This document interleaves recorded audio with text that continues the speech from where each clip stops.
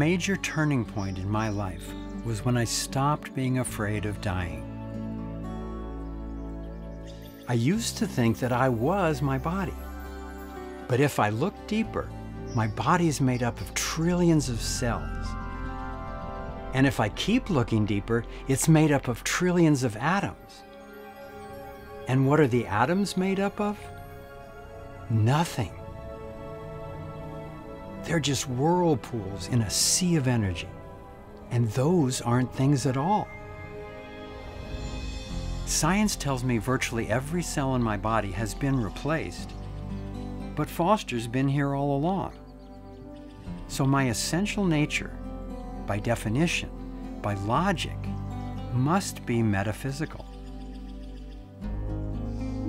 So if I'm metaphysical, who says that I die when my physical body tires out and goes away?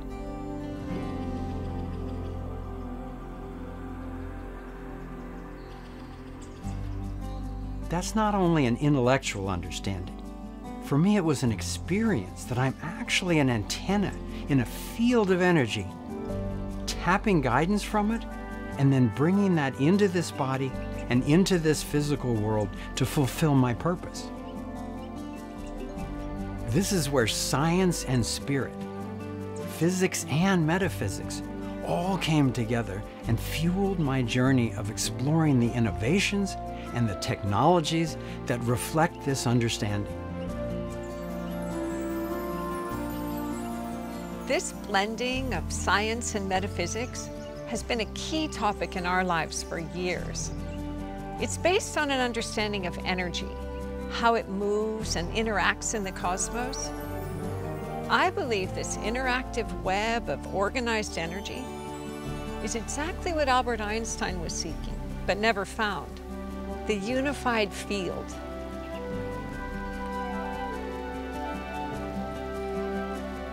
A universal fabric of energy that connects all life.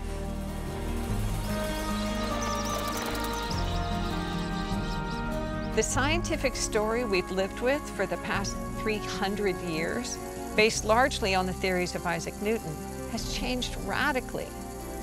Newton's universe operated like a machine, with discrete matter moving through a vast emptiness of space and time, with a separate human brain observing it.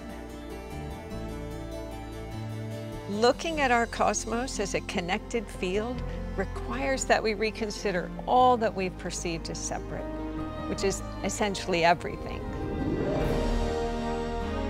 As we come to understand this web of energy and how to relate to it harmoniously, we will finally have a way for all life on planet Earth, not just to survive, but to thrive.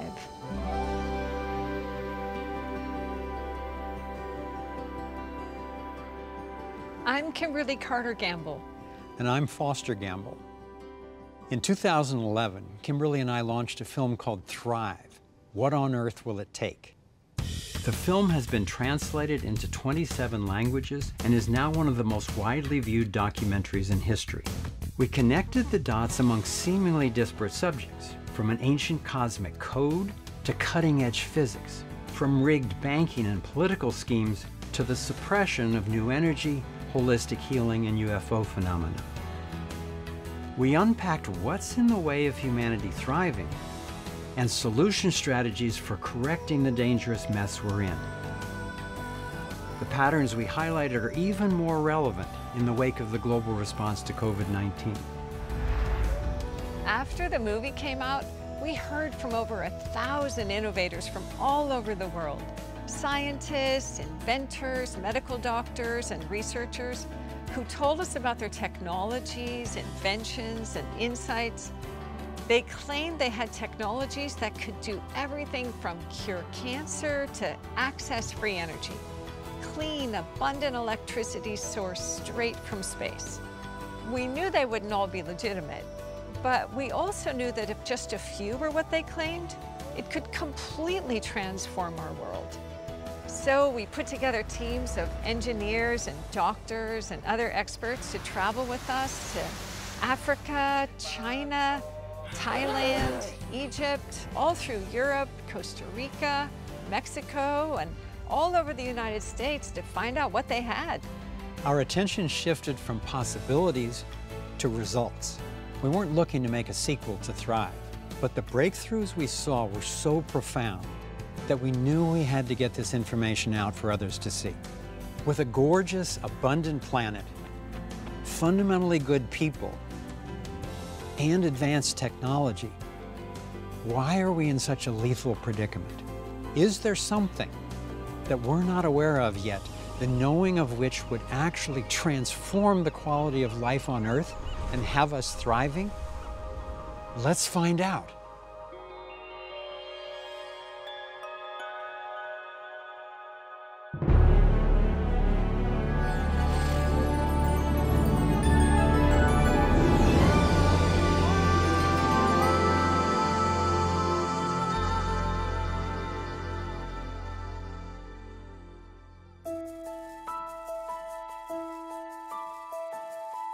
There's a huge change that happens in civilization when they finally understand that there's a fundamental field that they're bathing in and that they can access it.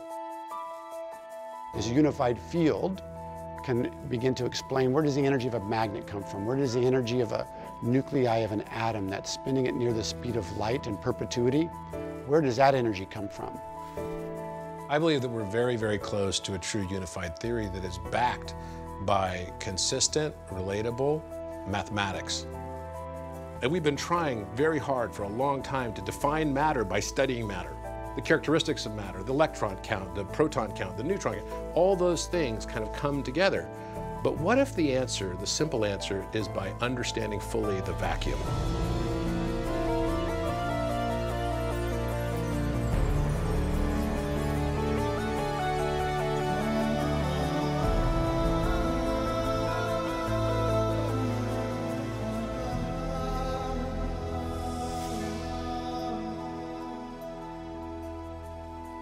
I've been studying the unified field and the phenomenon of accessing energy from it for more than 30 years.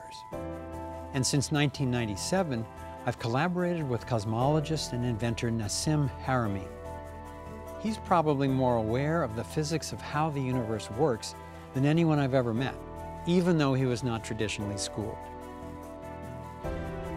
I've seen him ridiculed and shunned by the traditional academic world, but I've just never seen him proven wrong. The space between you and I and the space between everything appears to be empty. We call it empty space commonly, but it's not. Space-time at a very specific scale of the Planck length is quantized with spherical units of Planck oscillators, billions of times smaller than the atom. You can think of it as like a fluid that permeates all space. It's a source of the gravitational field, it's a source of the electromagnetic field, it's a source of mass, it's the source of charge. So now we're starting to really understand the mechanics of it at a deeper level. What is possible is extracting energy from the ubiquium. It's all here, it's right here, that energy is here. We're not violating any second law of thermodynamics. We believe that the background energy of everything around us is full of power, and in a very, very small area, there's enough power to power our society for thousands of years. I believe that the new level of physics, the new level of technology that's emerging in the world, that's extracting energy from the fundamental field, are technologies that are finding a way to create a resonance link to this fundamental field. I call the primary technology that I'm developing to achieve gravity control the resonator.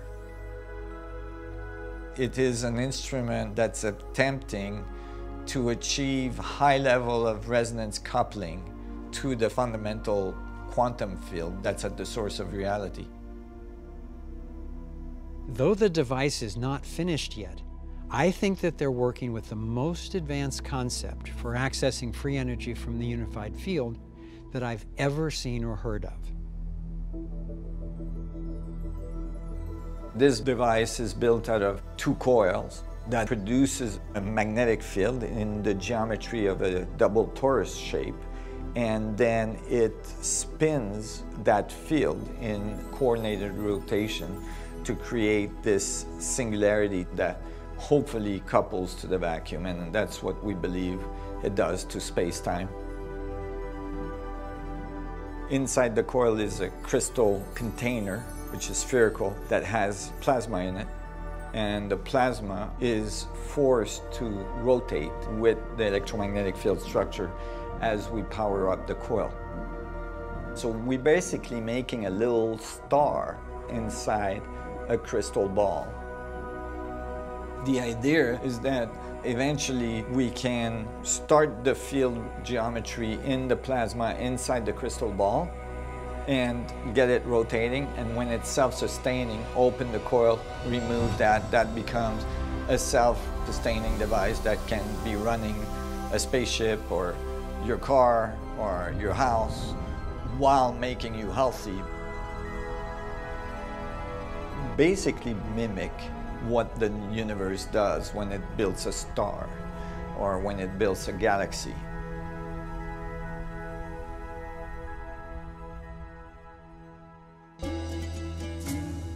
The next step for humanity, the next step in our evolution, I really believe, is to understand gravity at a deeper level and learn to control it so that we can birth our civilization into a space civilization, into a space colony. We can explore our solar system, we can explore our galaxy, and maybe even beyond. To me, resonance represents the new world that is emerging. Given how centralized energy can be used to manipulate and control people, and the dangerous and dirty ways corporations are extracting energy, we've been highly motivated to find alternatives. All the promising technologies we heard about were based on a common understanding that not only is everything energy, but that energy is always moving. That movement is called vibration. And frequency is the rate at which it's vibrating. When frequencies match in intensity, we get what's called resonance. We experience it as harmony. It sounds good, and it feels good.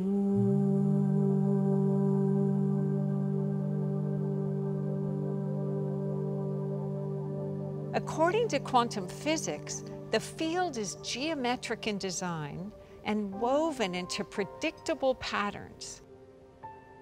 It unifies what are traditionally considered separate forces, and the organizing principles apply at every scale.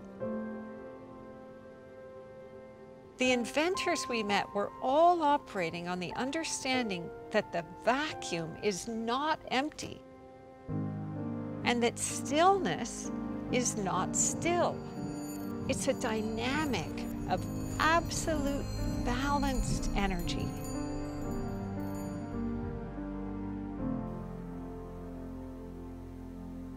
When we bring together all the new discoveries and we take into consideration what they're telling us, it strongly suggests the existence of a geometric pattern.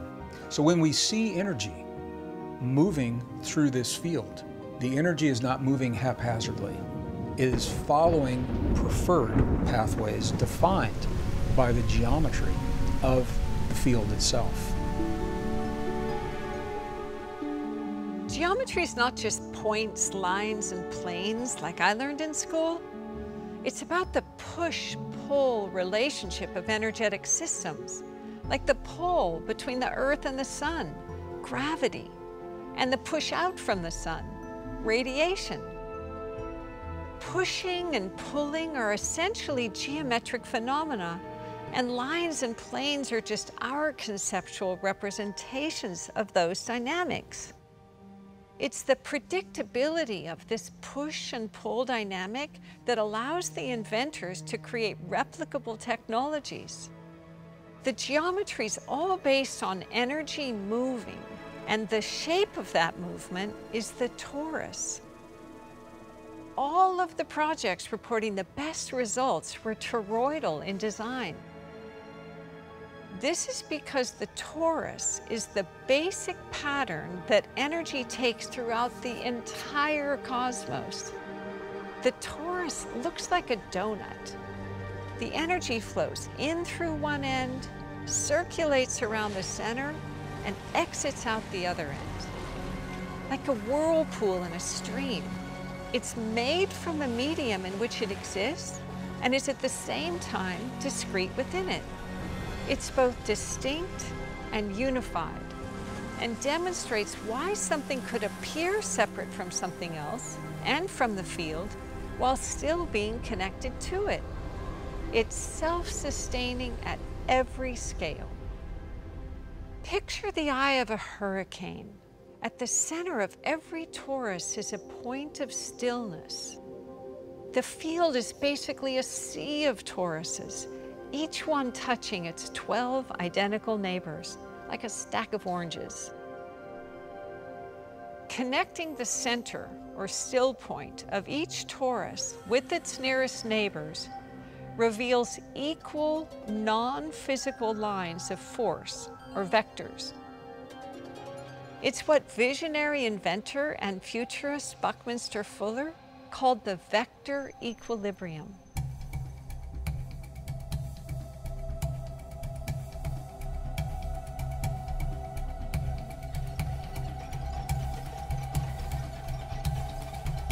When this balanced state of equilibrium is extended without boundaries, it reveals that infinite fabric of space-time that Fuller called the IVM, or the isotropic vector matrix. It just means the same in all directions. This is the web of life force that the inventors say is the source of the energy that they're tapping. Life as we know it arises through contraction and expansion, pulling and pushing. It finds stability in symmetries, sixfold, fivefold, fourfold, threefold. This pulsation of energy is what Bucky Fuller called the jitterbug, the dance of the cosmos. Fuller humbly noted on his poster that this dynamic may come to be identified as the unified field. So what is the unified field unifying? This is what Einstein was seeking until the day he died. He was looking for the unifying insight that reconciles the four supposedly separate forces in the universe: electromagnetism, the strong and weak nuclear forces, and gravity. According to emerging unified field theory, the dynamic of the torus provides this reconciliation. Electricity and magnetism used to be seen as separate forces, and we now know they're part of one dynamic called electromagnetism. Understanding this unification was what enabled Michael Faraday to invent the electric motor. What if gravity and the strong and weak forces are not separate, but are also part of the toroidal dynamic? What new technologies can emerge from that understanding? Nassim Haramein has postulated that gravity and the strong and weak nuclear forces are dynamics of how energy moves in the toroidal flow. In this light, gravity is a function of a whole field of infinitesimal spinning toruses being drawn towards larger concentrations of toruses that make up larger masses, as the moon is pulled to the Earth and the Earth is drawn to the sun.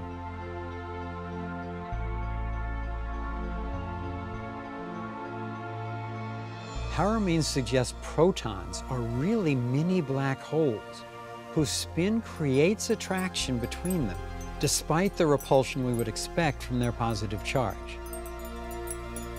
This attraction is what is referred to as the strong force.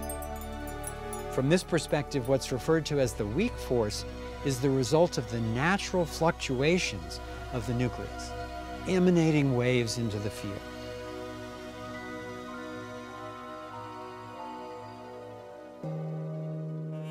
Unifying the four forces reminds me of the fabled blind men, holding on to different parts of the elephant and describing it as a rope, or a tree, or a snake. The elephant in this case is the toroidal energy dynamic of the unified field. Using the smallest measure, a single wave of light he calls the Planck spherical unit, and postulating that its form is toroidal, Paramin predicted that this dynamic is operating at every scale. By applying this hypothesis, he was able to determine the mass of all the elements and predicted the radius of protons and electrons, while also showing this understanding of the spin of the unified field as the source of mass, gravity, charge, and many physical constants. All of this with unprecedented accuracy. Why does the proton matter? The proton is matter. Everything we see in our reality is what we call matter. If we understand the proton, then most likely that understanding will be correct at larger scale, and that's what we're finding. So it really tells us about our reality and how it got here and how it works. Paramin developed a new scaling law showing the toroidal shape of systems throughout the universe. His work correlates with the notion of a grand, nested hierarchy. There is one pattern at all scales, from Planck spherical units, within protons, within atoms, to molecules, within cells,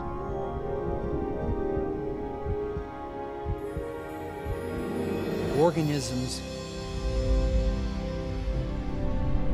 within planets,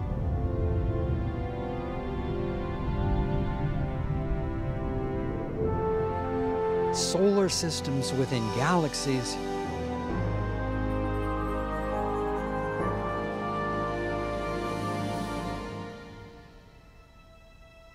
within a vast field of galactic clusters.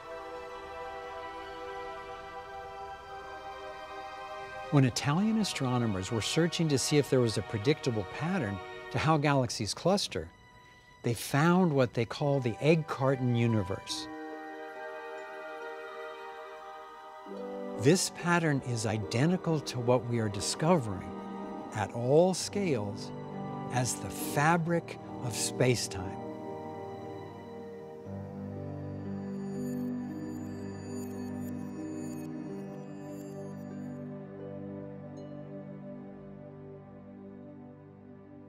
The way to access this source field of energy appears to be through stillness, sometimes called the 0 point. Stillness is not static. It's a state of harmonic resonance, a rhythmic, balanced interchange of energy. With energy frequencies, the state of complete balance functions like a straw. It intersects with the stillness at the center of each torus in the field, tapping into its pure potential. Stillness is a portal for accessing boundless electricity, developing healing technologies, expanding consciousness, or simply finding peace of mind. Energy moving creates sound, only some of which is in our human range of hearing. The unified field theory proposes that sound waves at different frequencies are what shape energy from the field into matter. We can see this phenomenon unfold in nature when sound waves interact with any form of matter, for example, fluid or sand. Acoustic pressure reliably creates specific, predictable patterns.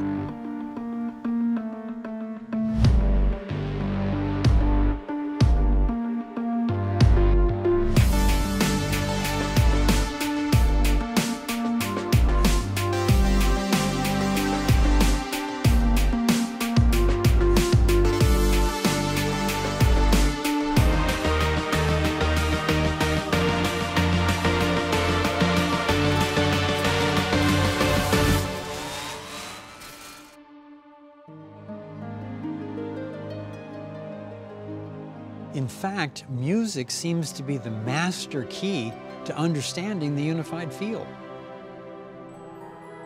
Life is an acoustic reality, a sea of sound waves, and what we call music is how it's organized. Music is not something that people created. It's something that we discovered to work with because it already existed in the universe. Every planet has a unique audio signature.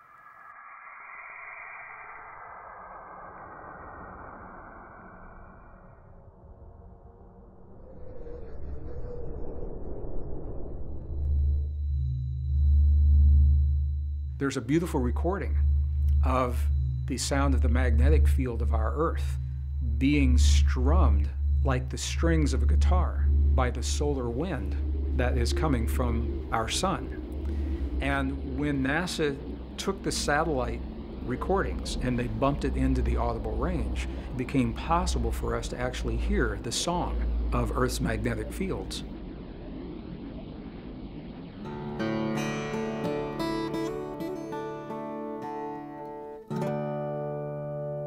Energy waves at all scales follow the same harmonic principles as music: octaves, intervals, and tuning. Tuning is when two or more frequencies come into harmonic resonance. Tuning a guitar uses the same principles as the inventors are using to create health and energy technologies. They all spoke of tuning their devices to achieve a state of perfect balance. Tuning ourselves to resonate with how the universe works gives us a way to come into harmony with one another and with our planetary home.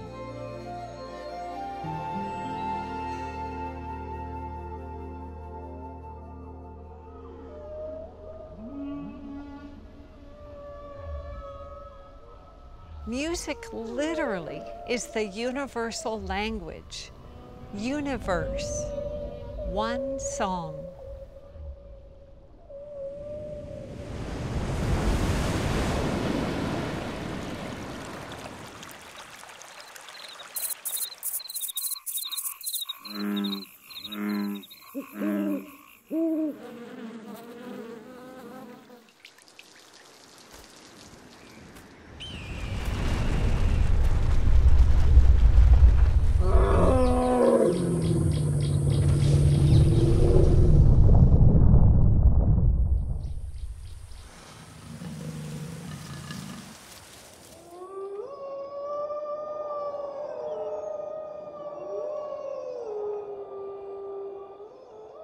The insight that the cosmos unfolds with predictable order provides a revolutionary context for reality itself.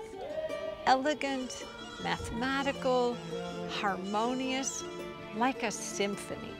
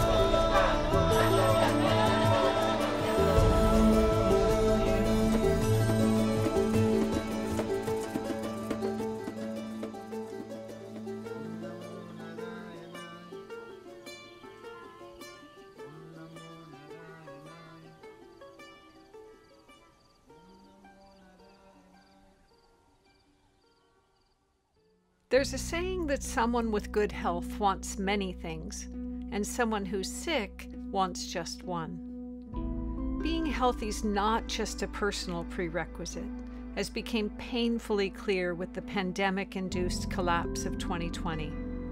It's the fulcrum for the economy of communities, countries, the whole world. Along with energy inventors, we were contacted by doctors and healers who reported phenomenal results using energy in the form of sound and light waves to promote healing. According to quantum physics, sound waves are what shape matter. Our bodies are matter, so it makes sense that sound frequencies could also impact us. I traveled the world investigating how these new insights into vibration, frequency, and resonance are transforming our understanding of biology and health.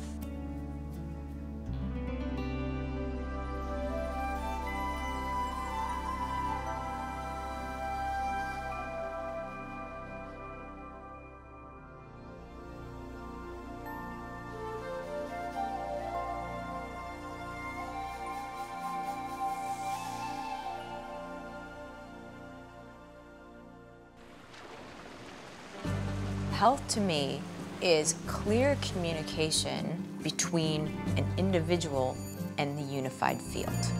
We have billions of chemical reactions happening in each of our trillions of cells every second. And they're happening in a coordinated manner, sometimes faster than the speed of light.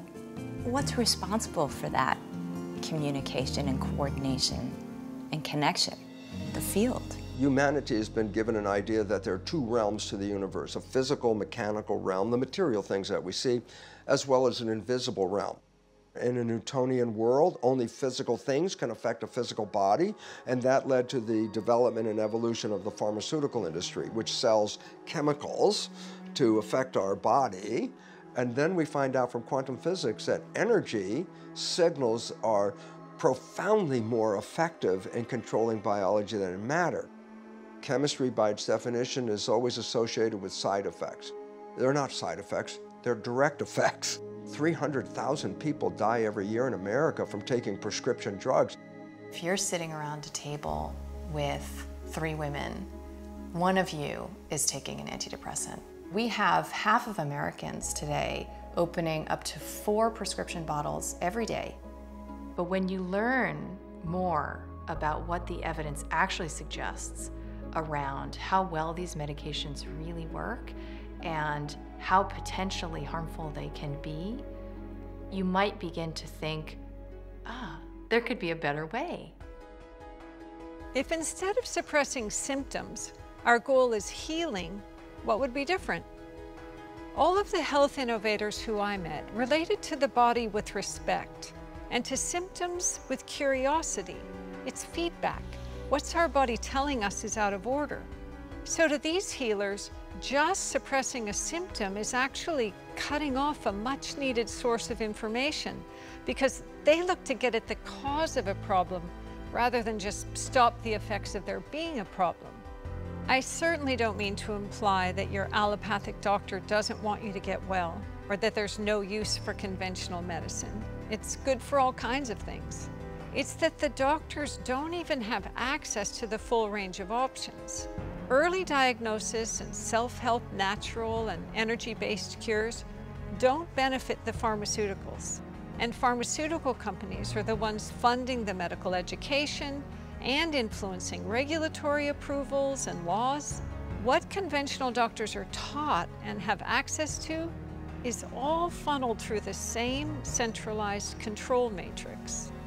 Our life expectancy has fallen over the last few years for the first time in history. And now, if you look at the life expectancy in the United States compared to other countries, we're 30th. We have the highest incidence of depression, obesity, yet we're spending more per capita on healthcare than any other nation in the world. The new science is based on energy, energy medicine. You can heal with energy much more effectively than you can heal with chemistry. I was able to see hundreds of people treated with the whole range of energy-based technologies, including one that uses a chord of frequencies to create a still point which appears to elicit powerful healing effects. It was developed by Dr. Todd Ovakaitis. At the level of physics, we know that the cells are always vibrating. In a sense, they're always singing a type of song. That song is the sum of all the vibrations of all the molecules in that particular tissue. So we had found a vibrational pattern that was somehow in resonance with the stem cell-like cells that caused them to intensely go where the beam had been. The theory is that each kind of cell has a distinct energetic signature that can be matched, and this technology appears to have found a way to do just that. I asked Dr. Beth McDougall to demonstrate what she thought was happening with this photoacoustic device. In order to really talk about how this instrument is affecting changes in the body, I'd like to talk a little bit about V cells. V cells, or VSELs, stand for very small embryonic-like cells. These are dormant stem cells that have been present in your body since the time you were forming as an embryo. This photoacoustic technology seems to hold the key to unlock the dormant DNA in these cells. Well, I was diagnosed with Parkinson's 3 years ago, and my experience of it up to then had been seeing my father suffer from it in the 70s and 80s. It was really the end of his productive life, and I was devastated to feel that that might be my fate as well. The results have been really life-changing. I got my body back, and I got my mind back. My father had Parkinson's for 27 years, and watching what he went through was one of the hardest things in my life. To see this guy's face and imagining what it would have been like for my father, to be able to restore his body and his mind, now I just feel really grateful knowing the millions of people whose lives will go forward in ways that my father wasn't able to experience. The earlier that we can detect and decode symptoms of an illness, the easier it is to remedy the underlying cause. Historically, acupuncturists listen to a patient's voice to help with diagnosis. 2 inventors I met are now running the voice through complex machine learning algorithms to detect imbalance in specific organs. They then identify the vibrational signatures of the deficient minerals or vitamins and feed those vibrations back into the body as sound waves through a headset.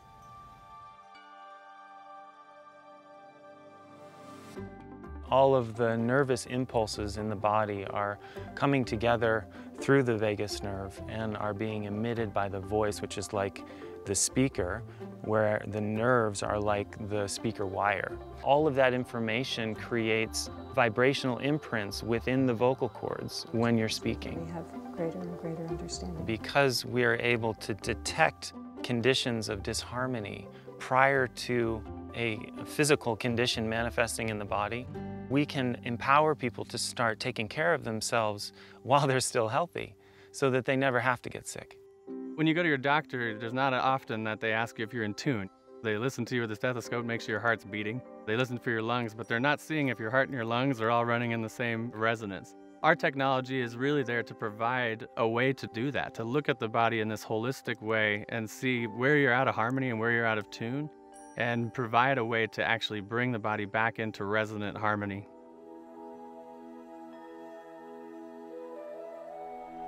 In my travels, I came across a team who reported fabulous results remedying all kinds of diseases by alkalizing the cellular environment. I had heard from a friend about a place his mom had gone where she healed from stage 4 metastasized cancer. He said she's not the only one. And when I got there, I saw the evidence. Hello. Hey, hi. The largest organ of the human body is called the interstitium, and it contains 60% of our body fluids.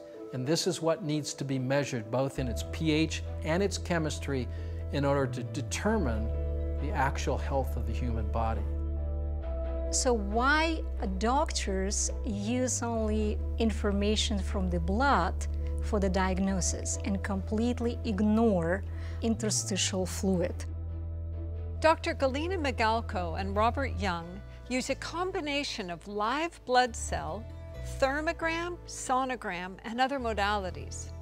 One device Dr. Migalko uses is the bioelectric scan, which measures the electrical charge of cell fluid. When we do interstitial fluid scans, which is the electrical potential of your cells, we look at it like your battery on your phone. The vitality of the charge reveals a lot about the cell's capacity to communicate. Salt is an electrical conductor, and cells communicate through electrical impulses. According to Dr. Migalko and Young, disease, including cancer, arises when the fluid in the interstitium loses its alkalinity, its salt and minerals, and becomes too acidic for the cells to communicate effectively, to stay in balance. Cancer is not a disease of the cells, but it's a condition of the cells as an expression of what's happening in the internal fluids of the body. So cancer can be explained as a condition. So I like to use it as an adjective. Cancer is a cancerous condition of the cell. This team's treatment is simple, affordable, and it has spectacular results. People came to Young Center from all over the world based on word of mouth. Out of more than 320 people using this protocol, 96% successfully resolved stages 1, 2, and 3 cancers, and 81% successfully reversed their stage 4 cancer. I was diagnosed in February of 2012 with stage 3 breast cancer. I came to the ranch, and within 2 weeks I'd lost 15 pounds, and my tumor that was at 3.18 reduced in size to 1.1. After 9 weeks, my tumor was completely gone. It took me about 3 months to reverse the colon cancer and the esophageal cancer.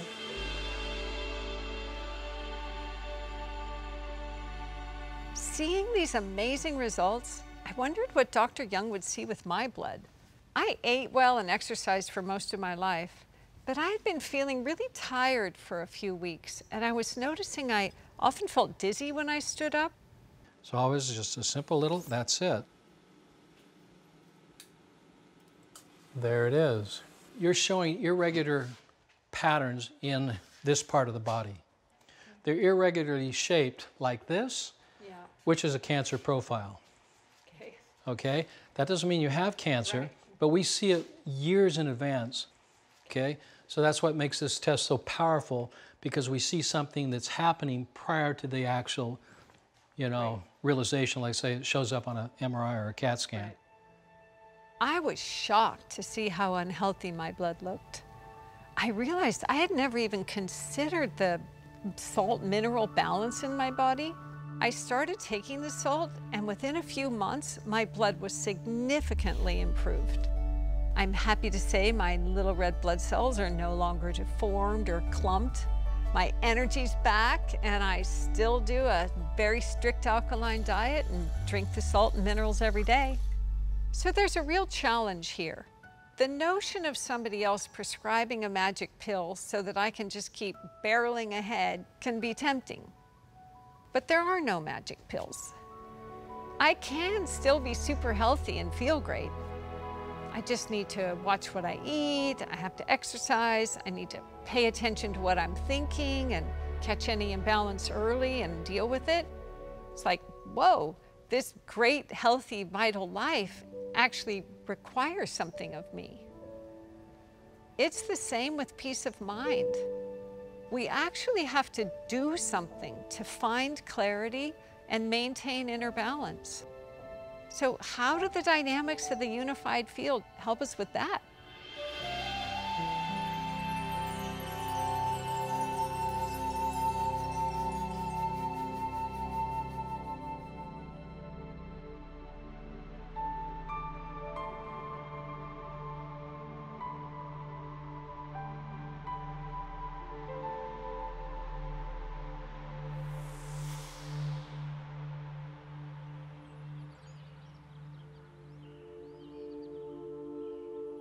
Consciousness is information. Consciousness is a living, breathing compendium or library of information that is informing the entire field around us. Not just here in front of us, locally, but distally as well. That consciousness has an organization. It has a pattern to it.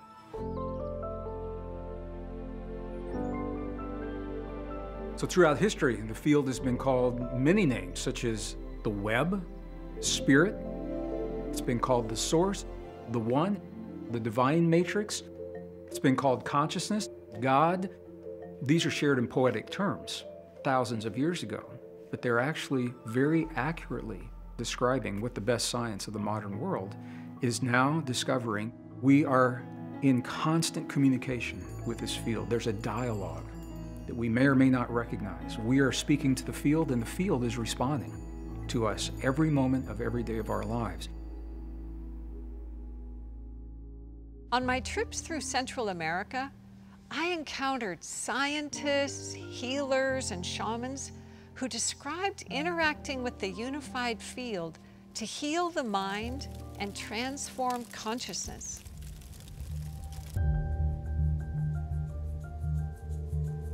For them, vibration, frequency, and resonance are tools for freeing us from our limiting beliefs and expanding our sense of what's possible. With their guidance, I experienced viscerally that the field was not something outside of me, but a living force within me. Consciousness actually evolves according to the same predictable principles and patterns that characterize the field. One of Foster's mentors, Arthur Young, not only invented the Bell helicopter, he also discovered a roadmap for how consciousness evolves throughout nature. Arthur Young's theory of process covers the entire sweep of evolution in 7 stages. In his book, The Reflexive Universe, The Evolution of Consciousness, he outlines how evolution is a process put in motion by purpose. A primal spark of consciousness from a field of pure potential begins to acquire new powers. From the push and pull dynamics of the subatomic realm to the acquiring of identity as atoms that then combine into molecules, each formation meeting the challenge to take the next step. It was when the molecule mastered temperature, a way to balance its inner and outer environments as cells, that life as we know it was born, a game changer. When cells mastered growth, plants were born. Then life, mastering mobility, created animals. And then, meeting the challenge of self-awareness, became human, became us. At each stage, a new challenge and a new capacity.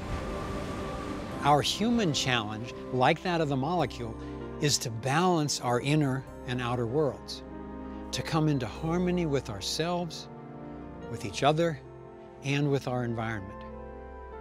I believe that when we pass this test, what awaits us is a new freedom and creativity, the likes of which we can hardly imagine.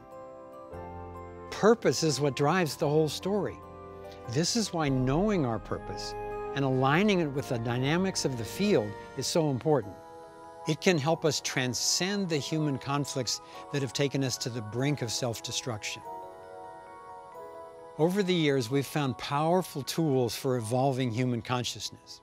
One of the most direct ways to tune ourselves to the field is with brainwave biofeedback. For many years, I worked with Dr. James Hart and his BioCybernaut technology. We did neural feedback research and training, teaching people how to reduce stress and to increase focus, healing, and intuition by getting real-time feedback on the frequencies of their brain. The brainwaves of most mammals, including humans, resonate at a particular frequency when at rest, but still alert. We're riding on a wave that scientists call the Schumann resonance, a frequency field surrounding the planet, vibrating at around 8 cycles per second. It's sometimes called the heartbeat of the Earth. It's like a still point, a portal between our inner and our outer worlds. Time and again, we observed yogis, Zen and Qigong masters, and proven psychics as they passed through that portal, remained awake and aware, and changed their states of consciousness the way most of us would switch channels on our TV. Dr. Hart's research shows that anyone can cultivate this ability to move between various brainwave states at will. It's a matter of practice. The notion that we're in a constant dialogue with the field helps explain how virtually all the scientists, doctors, philosophers, and shamans we met described getting profound insights, what they call downloads, in dreams, meditation, near-death experiences, or times of extreme focus. Others throughout history attribute information coming through in this way for such far-reaching inspirations as Elias Howe's invention of the sewing machine, German chemist Friedrich Kekulé's discovery of the structure of the benzene molecule, Walter Russell's prediction of previously unknown atomic elements, and Paul McCartney's song Yesterday. Virtually everyone I've asked reports similar experiences in their own life.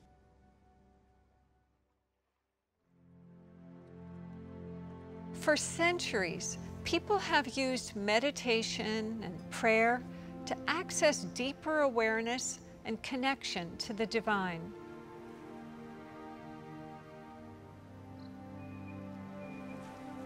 The silence and stillness required for achieving these states mirrors the process of accessing the field through the still point.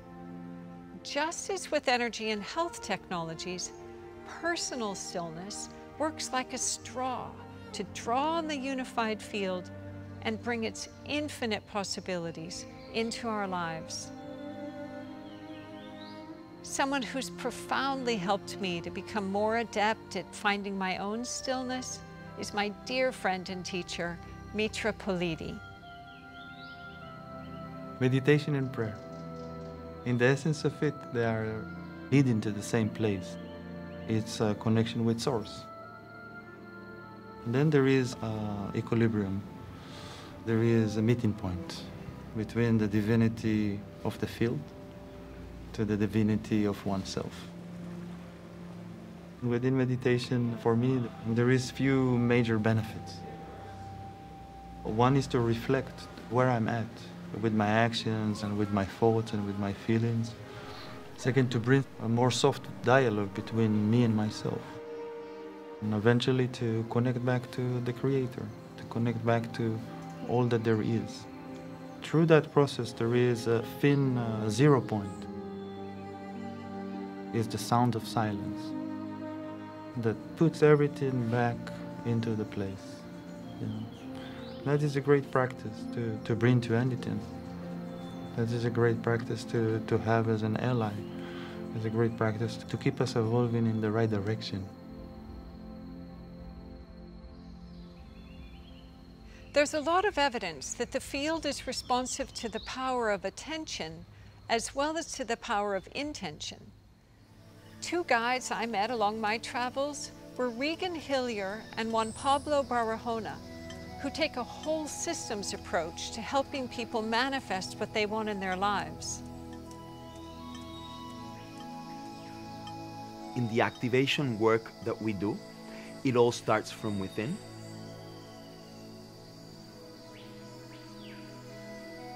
The more we expand our field and the more permeable we are to be in resonance, in vibration with the field that is around us, the more we can flow in synchronicity. It is a process of 7 stages related to the physical body, the mind, the emotions, the energy that flows through our nervous system and through our energy centers, and how that relates to the magnetic field that we emanate.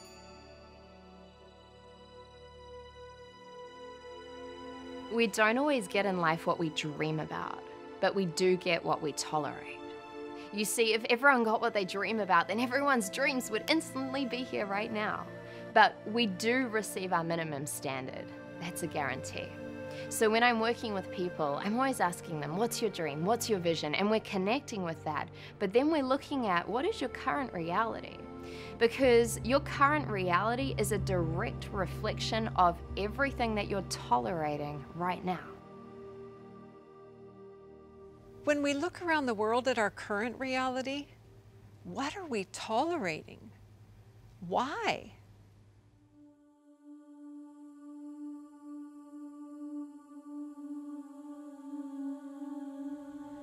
Getting in touch with what's possible and tuning ourselves to a greater resonance have beckoned humanity throughout the ages. One method used all over the world is breath meditation.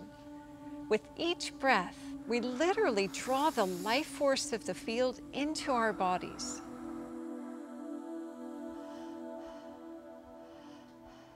So many of us have no idea how we're breathing at all. And the #1 way that we can control our experience is to pay attention to our breath. Fear, sadness, stress, all of these things that cause illness or even just like physical pain, all of that, those are like low frequency energies that we carry in our field. So just by using your breath, by bringing in more oxygen, you kind of create this high frequency circuit that literally can change your electromagnetic field. When I was in Central America checking out health technologies, I visited an extraordinary healing center called Rhythmia, where I was introduced to plant medicine. For thousands of years, indigenous people have used various plant medicines, including ayahuasca. When ingested in a sacred ceremony, these natural substances can create an altered state of consciousness that's conducive to physical, emotional, and spiritual breakthroughs.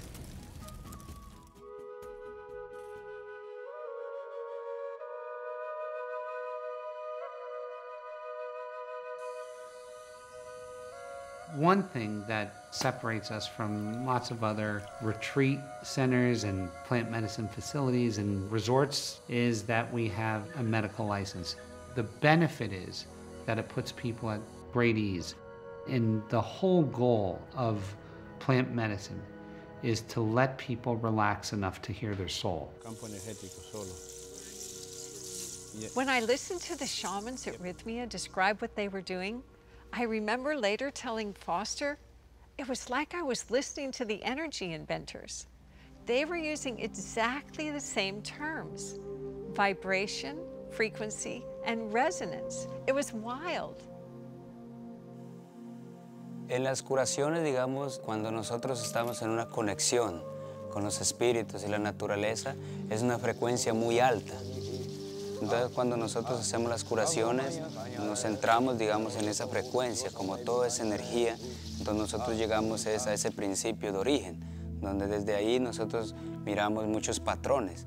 Asimismo, nosotros hacemos los cantos, las curaciones para limpiar todo, digamos, todo el campo energético para que todo de ahí para adelante sea hermoso, algo dulce, digamos, para la vida. As my teacher explains, we humans, we're based on sound, we're energy. So when we do healing, there's a block in the frequency, something's not matching up. And when we apply the song or the prayer, there's the counter frequency there to bring balance or resonance within that person's energetic field.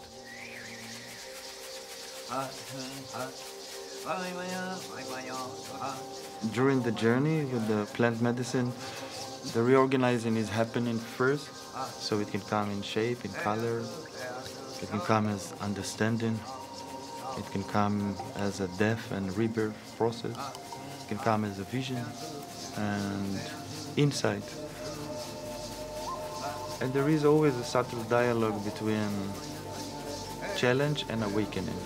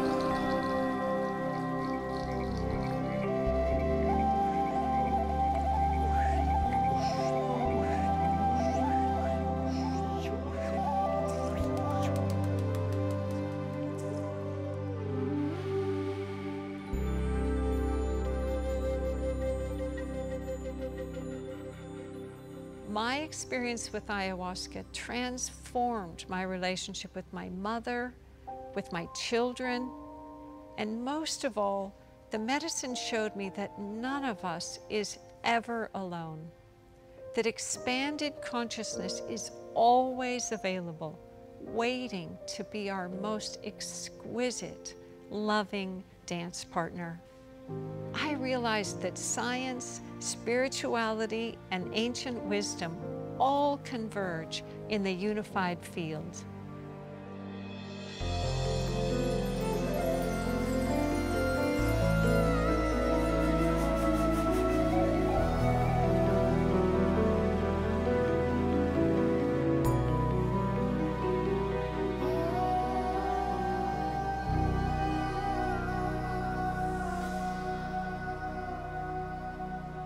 The same ingenuity and radical thinking that we experienced in the realms of health and consciousness, we also encountered in the world of energy.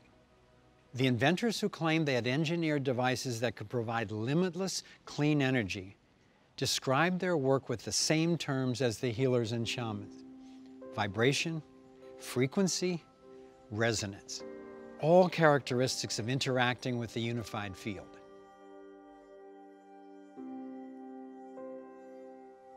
By looking at mathematics and music and art and science, physics, as all part of one continuum of awareness and understanding, we can tackle the big problems.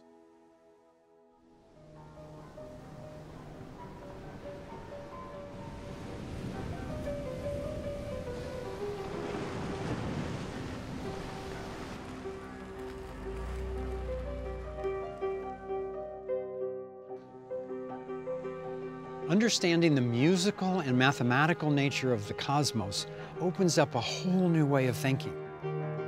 A great example of this is an unlikely inventor that we found deep in the jungles of Costa Rica, Hart Akerson. The way I learned to think was with music.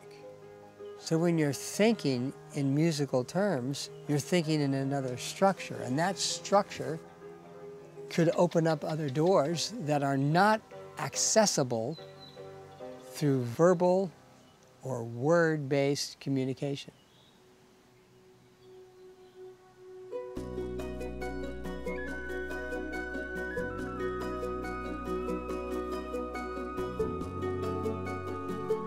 The core issue of our whole civilization, the core reason for non-sustainability comes from centralization.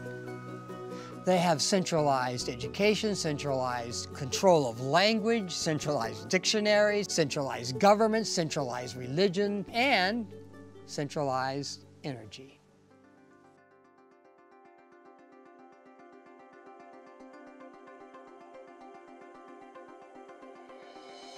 You turn on a light switch in your house, you click the switch, the light comes on.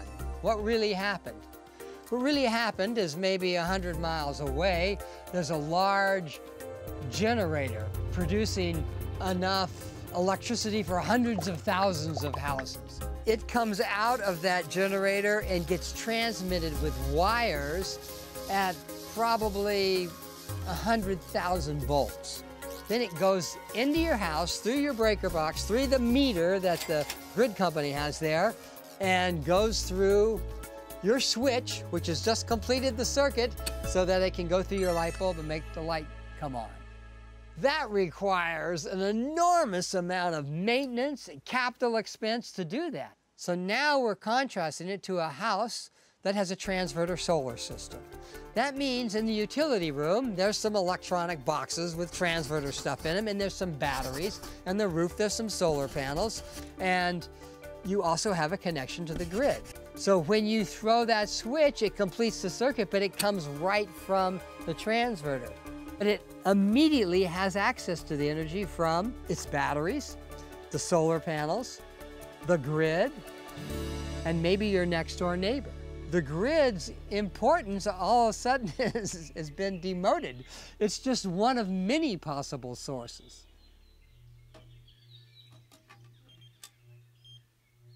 We discovered that there are three main categories in the field of energy that we need to solve as a species. One of them is generation of energy, how we get it. Another is transmission of energy, how to get it from one place to another. And the third one is integration of energy, how to get it into the existing grid. Hart's work is the best example we've found in the area of integration. His technology takes solar, wind, geothermal, or these various so-called free energy technologies and adapts them to homes or to local grids with what he calls the Hart transverter.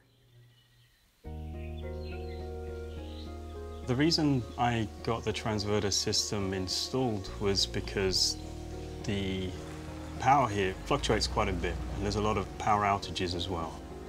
And also having the energy security, knowing that, even when the power grid went out, we always had our essential electricity was running. Now we run 2 houses with a number of refrigerators, a pool pump, fans, even air conditioning. But we have a power purchase agreement as well, so any excess power we get credit for. So our electricity bills now run at about $10 a month. Which is just the rental for the meter. So there aren't really any bills.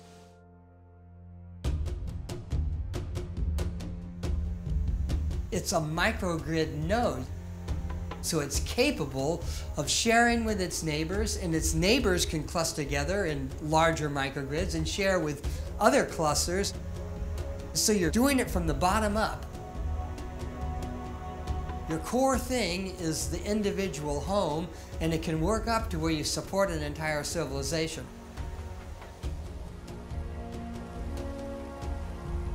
It's kind of like a fractal. You've got a group at the home, you've got a bigger cluster of these, and it could cover the whole city of Boston, it could cover the whole United States. It could do our whole planet. We can't move from where we are today to 100% renewable energy with the grid system that we have. Renewable energy fluctuates too much, so it collapses and affects the grid in a negative way.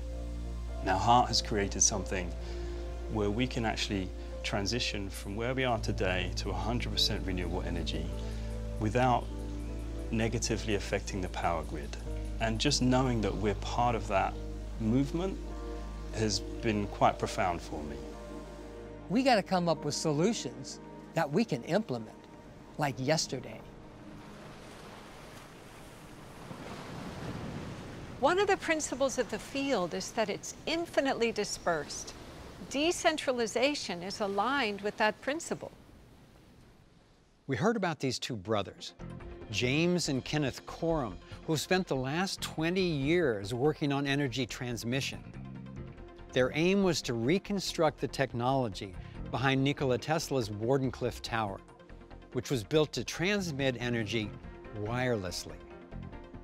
That tower was destroyed by Tesla's financier, J.P. Morgan, who realized that wireless transmission would obsolete copper wiring and undermine the profits from his own copper mines. Tesla was using the work of a man named Zenek, who discovered a wave that travels almost instantaneously in the field around our planet. It follows the surface of the Earth, and when it moves, it doesn't have any harmful effects on human beings. Tesla was looking to ride the Zenek wave to transmit both energy and communications. The Coram brothers have apparently now recreated that technology with modern materials and achieved what Tesla had set out to do. You'll be able to put an antenna on your car that will just tap the field for electricity. You'll be able to put one on your home or your local power station. That energy can be tapped by an ocean liner crossing the sea with an antenna on top without burning any polluting fuels. The Zenek technology is the best one we found for transmitting energy in a low-cost and healthy way. These innovations in energy integration and transmission are brilliant and make it possible to keep a lot of our existing infrastructure in place. Of course, we also really need clean energy sources that are decentralized and affordable for them to transmit and integrate. Tapping into a field of infinite energy would do so much to improve the actual daily lives of all of us everywhere on this planet. That's why we've spent so much of our time and resources investigating inventors who claimed breakthroughs in the generation of energy. One promising energy source comes from hydrogen. It's the most abundant element in the entire universe. It's essentially everywhere. The key to hydrogen is that when it's ignited, it creates heat, and the heat can be transferred into power. So if we can do that efficiently and inexpensively, then we can use it to run our cars, our factories, or an entire community. It could substitute for dirty coal and repurpose the 15,000 plus coal plants that are wreaking havoc with the earth, the miners, and the people living nearby. It could also replace nuclear and fracking. But currently, extracting hydrogen from water is too expensive to be a viable option. In Thailand, however, we found a guy who claimed his team had discovered a way to access hydrogen for fuel absolutely cleanly and for virtually nothing. The inventor himself does not do media appearances, but he authorized one of his technicians, who built the device, to give us a tour. There's a gas in the water you can burn, so you can make a fire out of water. This inventor apparently has found a way to use earth minerals in a pressurized vortex to access pure hydrogen cheaply and efficiently. We found an easy way to make hydrogen. You don't need a big, fancy electrolysis factory. We find a system where the hydrogen comes out from a kind of chemical reaction. We have some special mix. The device that they've created to extract hydrogen is as beautiful as any energy technology I've ever seen. They've found the secret of how to catalyze a reaction in this compound that then just gives off essentially free hydrogen. We asked ourselves the question, what does the world need? We think hydrogen is the best way to solve this problem.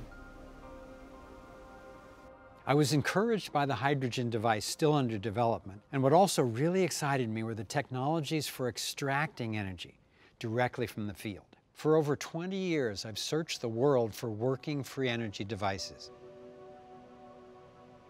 A really common objection to even the notion of a free energy device is that it can't be, because physics has certain proven laws, and this would be in violation of that. So, if in fact there is a device that is running without being plugged into anything for long periods of time such that it proves that it's accessing energy from somewhere else, then either the law is wrong or the law is misunderstood. And I think, for the most part, the law is misunderstood. The first law of thermodynamics states that an isolated energy-producing system can't generate more energy than goes into it. This may be correct within closed systems, but atoms, suns, galaxies, and the cosmos itself, like the magnet on your refrigerator, are open systems. The successful devices we are seeing are specifically designed as open, not isolated systems. So the limitations of the first law don't apply when it comes to accessing energy from one realm to another.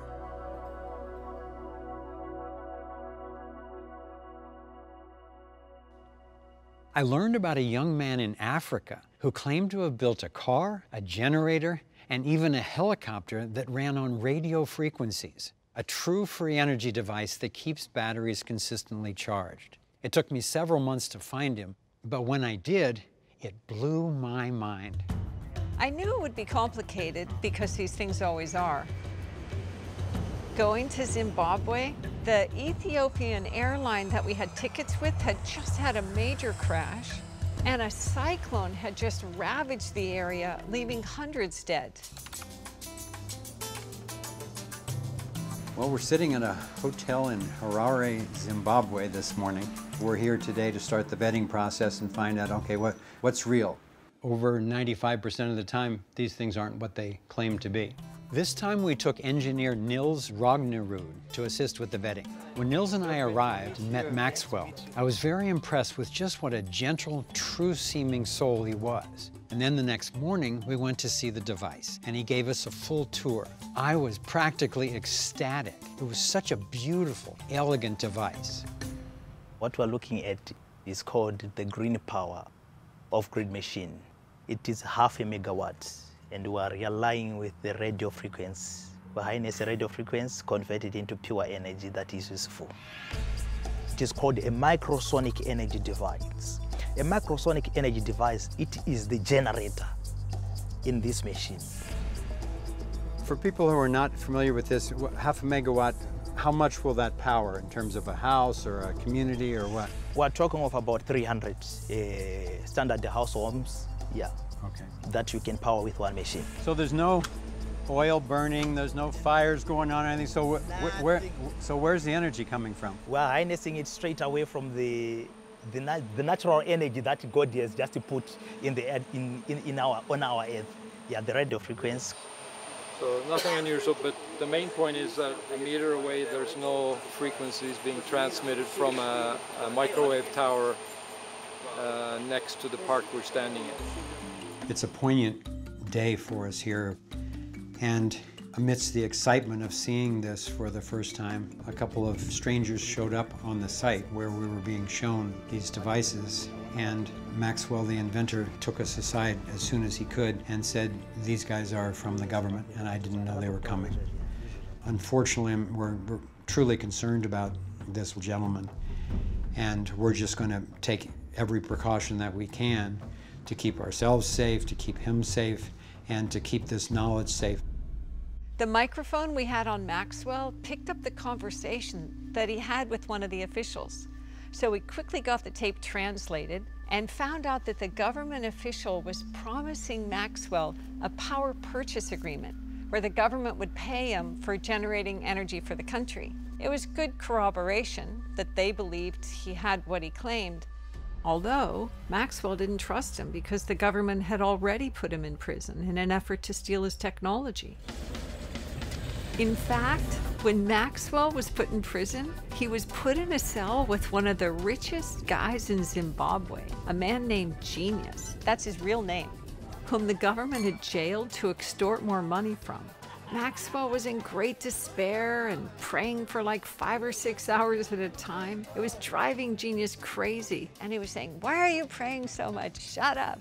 Finally, they ended up talking, and Genius was impressed and said, "Okay, I'll help you, man." It was the most unlikely, couldn't have scripted it way for Maxwell to be able to have somebody on his team with real business savvy and support, and it was forged right there in prison. I love that.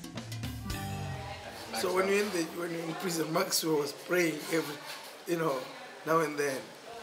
So I'm asking, but why do you pray like that? It's too much. From the time I have known him, I've learned a lot from him. He sees people, I think, the way God sees people. I think you saw it when you were driving. People can just block his way, not to attack him, but everyone likes him. If you just deal with the right people, me and Maxwell will take this to another level. We were feeling very excited about our progress with Maxwell and hoped that we would soon be able to conduct a thorough vetting of the device. However, we started running into issues. Suspicions of our motives and intentions were starting to circulate amongst Maxwell's advisors. So Maxwell sent this note saying, "Hi Foster, we have talked and I'm advised that the further tests you requested won't be possible because of a number of issues such as 1. Where it's intended to be used, if on investors." The single most important thing of all this to me is we do the duration test so we find out, do we think that this technology is real as claimed or not? Absolutely.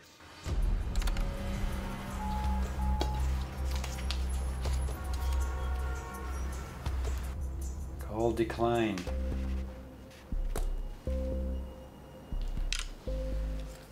Okay then. So I'm trying to get in touch with Maxwell because we're down to our last day once again. In the next few hours, we need to make a decision. Are we going to change reservations once again and stay over, which is going to be a real hit on our budget? But this is what it takes.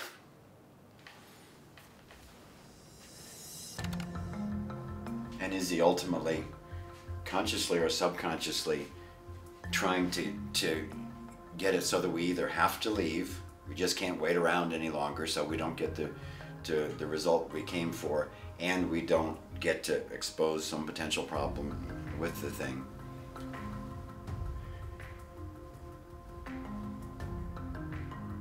I don't know either. For me, the low point of that whole trip to Zimbabwe was when we had been waiting in the hotel room for a number of days, and we were getting these texts with kind of false accusations and suspicions. And then one came in and said, "When's your plane? You should just go." That was like the moment of, okay, he's not just stalling, he's saying, go away. So that's when I really had to search deep inside myself for, can I put up with this? Do I think he has the capability to actually come around? But both of those things get resolved for me, and I don't know if he's gonna come around, but I know that I'm true. His suspicions are false, so that if I can just hang in there and actually get into reality again with him, at least we've got a shot. And I pictured being on the plane, going home with a complete failure, and not knowing, and the possibility that this was maybe the best energy device I've ever seen, and we got kicked out based on misunderstandings. That was so much more horrible to me than the obnoxious need to wait and the expenses that were being accrued in the process of it. Just when our hope was beginning to fade, we received a text from Maxwell. He was ready for us to conduct a full vetting of the device. We're not sure what had changed, but we were excited and ready to go. One final hurdle was finding some additional batteries the inventor needed for the test. Okay, so we're trying to come up with enough money to buy the rest of the batteries that the inventor needs to do the test this afternoon before we're supposed to leave tomorrow. Max explained that the energy tapped from radio frequencies runs through batteries, so the batteries don't lose their charge, but you still need them for the process. Found another envelope in the safe. This is Zimbabwe petty cash. We have another $90, folks.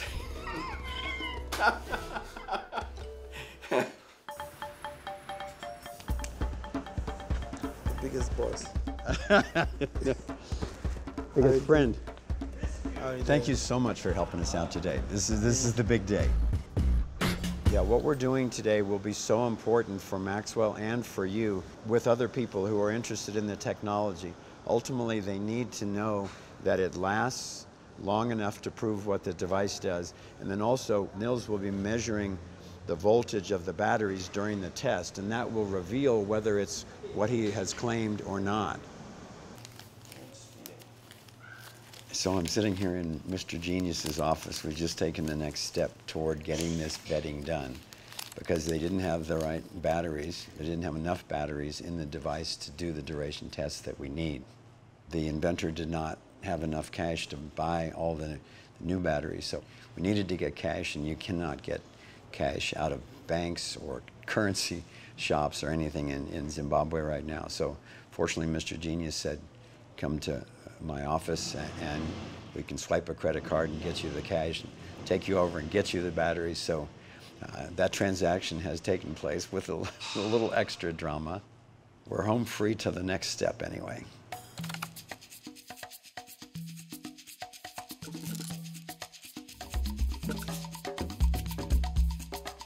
Big Blue started at 4:36 p.m.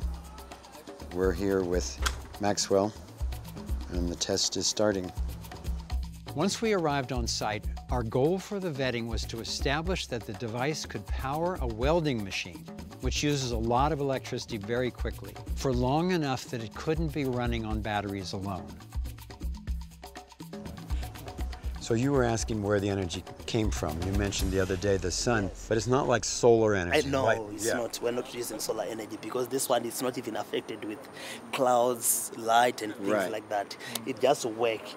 So the energy, the radio frequencies that you're harnessing, are they there in space, in the field all the time? Yes, they are. From the first day we started to test the machine, we have been analyzing and we saw that the radio frequency is there.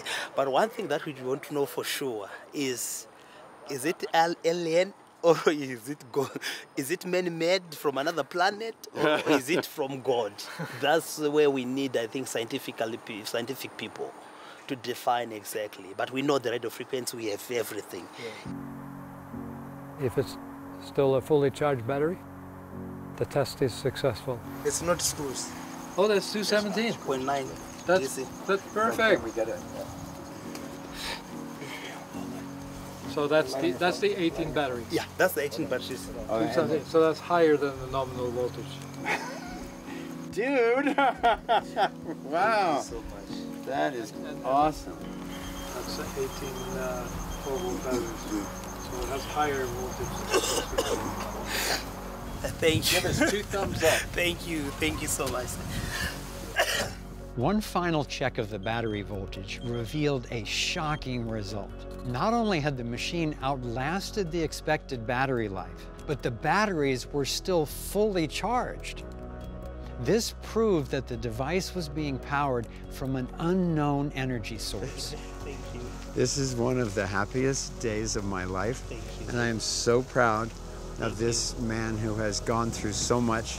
He's listened to the voice of the divine coming through him, and he's done whatever it takes to bring this through for humanity. So congratulations, my friend. Thank you so much. Ah.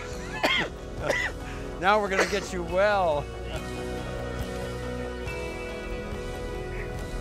I got your emojis. We just finished, just got back to the hotel after a completely successful vetting.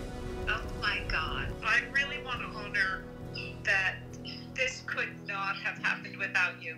Every one of us would have left that situation. I am just super, super grateful for that. And I'm super grateful that we have an opportunity for people to see it, because it helps people so much to know what's possible. The test we did yesterday is historic. I still am digesting it, because it basically means the end of fossil fuels.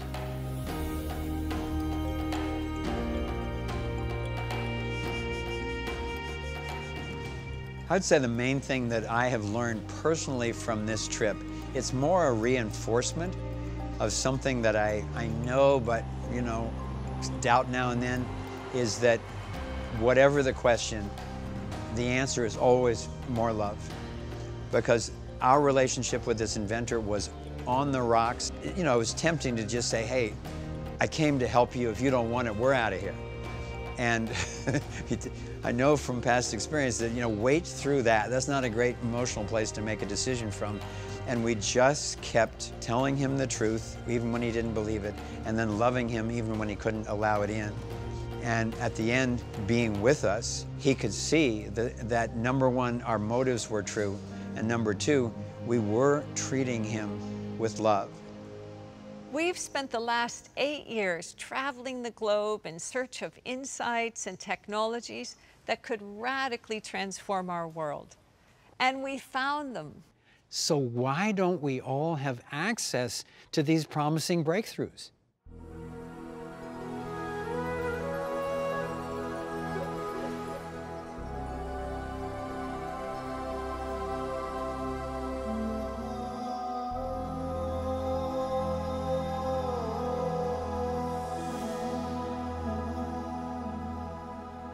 We don't have access to these world-changing breakthroughs because we're not allowed to have them. Virtually every solution we found has been made illegal or suppressed, often violently. Maxwell's been imprisoned and tortured to try to get his secrets. And he and his first partner, before Genius, were both poisoned. Maxwell's still recovering from it, and his partner died. One of the painful reality I have seen in energy is this is a very dangerous game altogether. Yeah, especially free energy, because you know, as I said, if they can try to kill it using professional people, and that has happened to me. I went through a lot, poisons, like I'm saying right now. I'm fighting it. They come to you, then they said, no, you mustn't do this. When they see that, you know, you're not giving up, then they can just frame you. Then they can say, no, you have done ABC. My prayer is this thing must see the light of the day.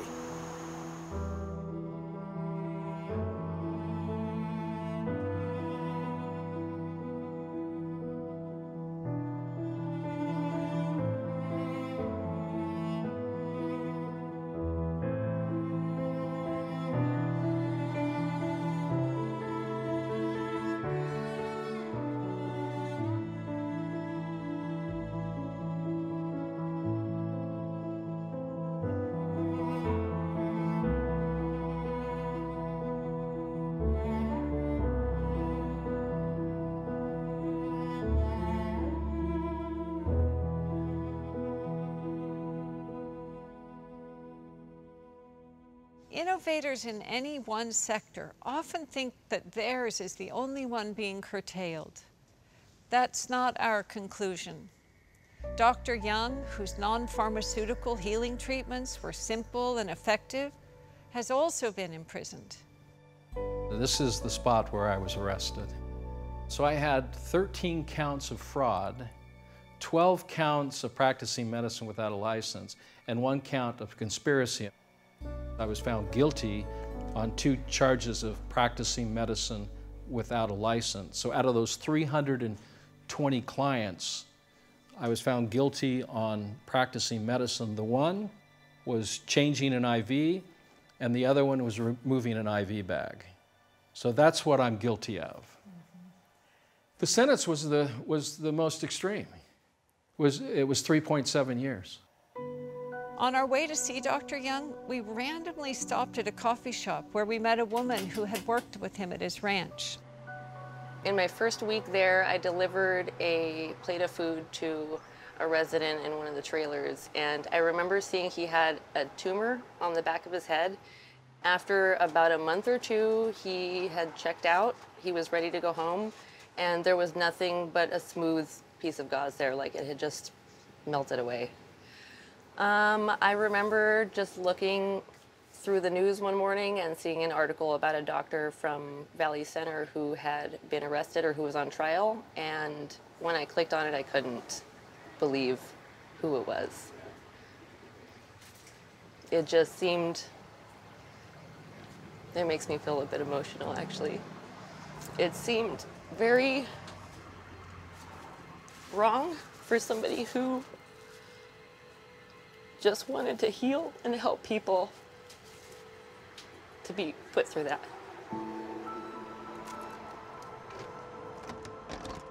My approach is to educate and empower people on how to take care of their bodies. It's a self-care program. That we can have a debate is important. That we can talk about this openly without being threatened on either side. When we first heard about Dr. Young, I looked him up on the internet, and it made him look like such a quack. I called my friend who had initially turned me on to him to say, "What's up with this guy?" And he said, "Look, I traveled with him for a year and watched a lot of people, including my mother, heal from stage 4 metastasized cancer. You have to check him out." It's totally humbling to see how impactful it is when slander is used to marginalize these breakthroughs. Even I fell into it, and I've been slandered myself. So why and by whom are these innovations being suppressed? Is this just random bullying and corruption? According to our research, transformative breakthroughs in every sector are being systematically stifled in order to centralize authority. In our previous Thrive film, we detailed our conclusion that this suppression is the result of a well-organized agenda that is carried out through systems put in place at the highest levels of banking, government, medicine, food, energy, and information. Our investigations confirm that those seeking world domination, sometimes referred to as the globalist cabal, have the goal to suppress innovations in order to manipulate what we have, what we know, and what we do. Their agenda is not a thriving world for everyone, but global control by an elite few.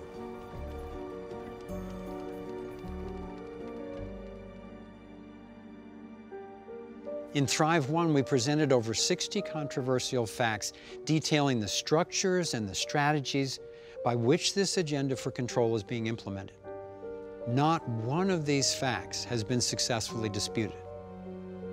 The globalists' intent is to take down America and any other powerful country in order to establish essentially a universal banking corporation to rule the world. The agenda is playing out like clockwork as we navigate the measures put in place as a result of the coronavirus. Abiding by new government mandates makes sense to most people to protect against the spread of what we're told is an extremely contagious disease. But giving up rights has profound consequences under any circumstances.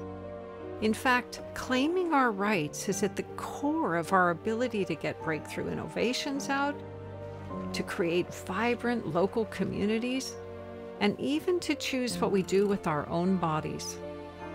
How does someone get a right? Who gives it? Who takes it away? The question of rights really revolves around the issue of authority. Authority means the right to rule, not just the ability to control somebody, but the right to forcibly dominate other people.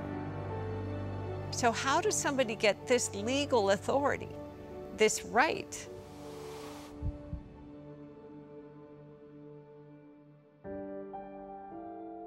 If I, as a single human being, can't legally stop you from taking a medicine that you believe will help you, then why and how does a government official claim the right to do it? There's both a rational and a moral incoherence here. If I don't have the moral right to do a certain thing, and my neighbor doesn't have the right to do it either, how could we possibly have given somebody else, government or anybody else, the right to do it?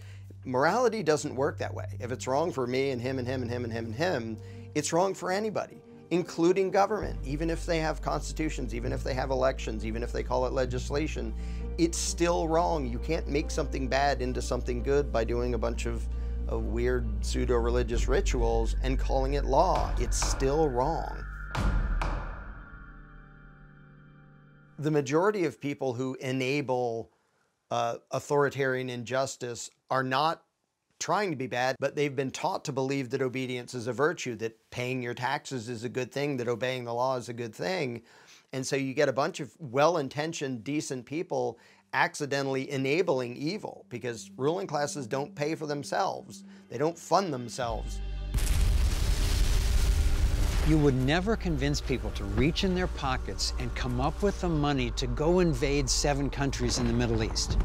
It would never happen without the notion of centralized authority as a state, as an authoritarian government.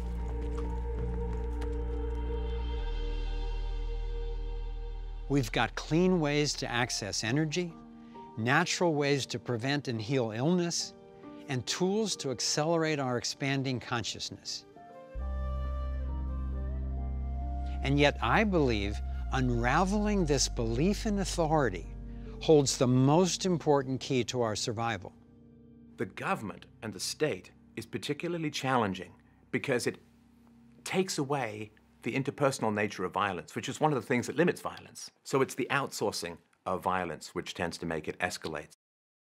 Some people have the idea that if something is legal, it's moral. All of the persecution of the Jews in Nazi Germany were legal, but I think few people would say that it was moral. That's what government does. It tries to make immoral moral by giving it the blessing of legality.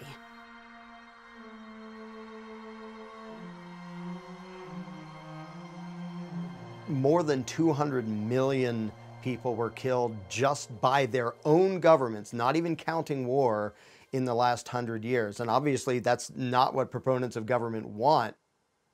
There are 2 giant cons, and if we understand these, we can understand the predicament we're in and the way to get free. The first one is the myth of authority. If you can convince people that someone should be ruling over them, then all you have to do is make sure you're the one. The second is money. Once you've secured the authority to rule over others, then you can take over the money system and manipulate it to maintain your control. With a monopoly on force, which governments have, and the ability to tax and to print money, a small group can potentially take over everything and everyone. Despite their rhetoric, governments always look to expand their power and increase their control until people revolt. And when a revolution brings a new regime into power, it's not long until that regime begins to expand that power until the cycle just repeats all over again. Replace, expand, revolt, repeat. Across the globe, people are frustrated and protesting. And they're frustrated with protesting. From Occupy, the Yellow Vests, and Hong Kong, to Venezuela, Brazil, China, Brexit, the United States, and countless others. What is the resolution that's missing? We propose that it's to reclaim individual sovereignty and create protective rules without any authoritarian rulers. We've come a long way from the pharaohs, kings, and dictators to the presidents, premiers, and prime ministers of today. But we're not there yet. Democracy, even if it were honest, is still majority or mob rule. You still have up to 49% dissatisfied. The one thing we haven't tried is true equality of opportunity, based on non-aggression, with everyone accountable for their actions and no one authorized to rule over anyone else. The idea of our being accountable to moral rules instead of rulers has been brewing for a long time. Epicurus called it natural justice. John Locke in the 1680s called it natural law, being all equal and independent. Herbert Spencer in the 1850s called it equal freedom. And Gandhi called it Hind Swaraj, meaning self-governance. It's most commonly now referred to as the non-aggression principle, a simple rule where no one gets to initiate force against anyone else against their will, except in true self-defense. When we put this principle to the test of ethics and of a universal morality, it holds up. It's the one thing we've found that everyone agrees on, at least for themselves. In the same way the torus is the universal basis for sustainable energy systems, the non-aggression principle seems to me to be the most coherent and logical candidate for the basis of a universal morality. Non-aggression is the social practice of resonance. What if the non-initiation of force was a universal constant for all human beings? Now, some people may violate it for sure, but what if it was understood as a moral law? What would change in our conception of society? Well, you can't have a state because a state violates the non-aggression principle. And people say, well, that's freaky. Absolutely. You know what else is freaky? Quantum physics. And if you don't want the effects of quantum physics, you can't use a cell phone. You can't use a computer because they run on some principles derived from quantum physics. What matters is it moral? Is it true? Is it valid? And it is. The non-aggression principle should be universal. We tell our kids, don't hit other children and don't take their stuff. Then our governments do exactly that. And with the majority of parents worldwide still claiming that a good hard spanking is sometimes necessary, we need to take a good hard look at why this violence is condoned. When it comes to the non-aggression principle, we should apply it the most to the greatest prevalence of violence and to society's most vulnerable members, which means that the non-aggression principle should apply first and foremost to the family. If children are raised peacefully, the odds of them becoming violent adults are virtually nil. If you want a peaceful world, treating children respectfully, peacefully, that is where the real gold of the future lies.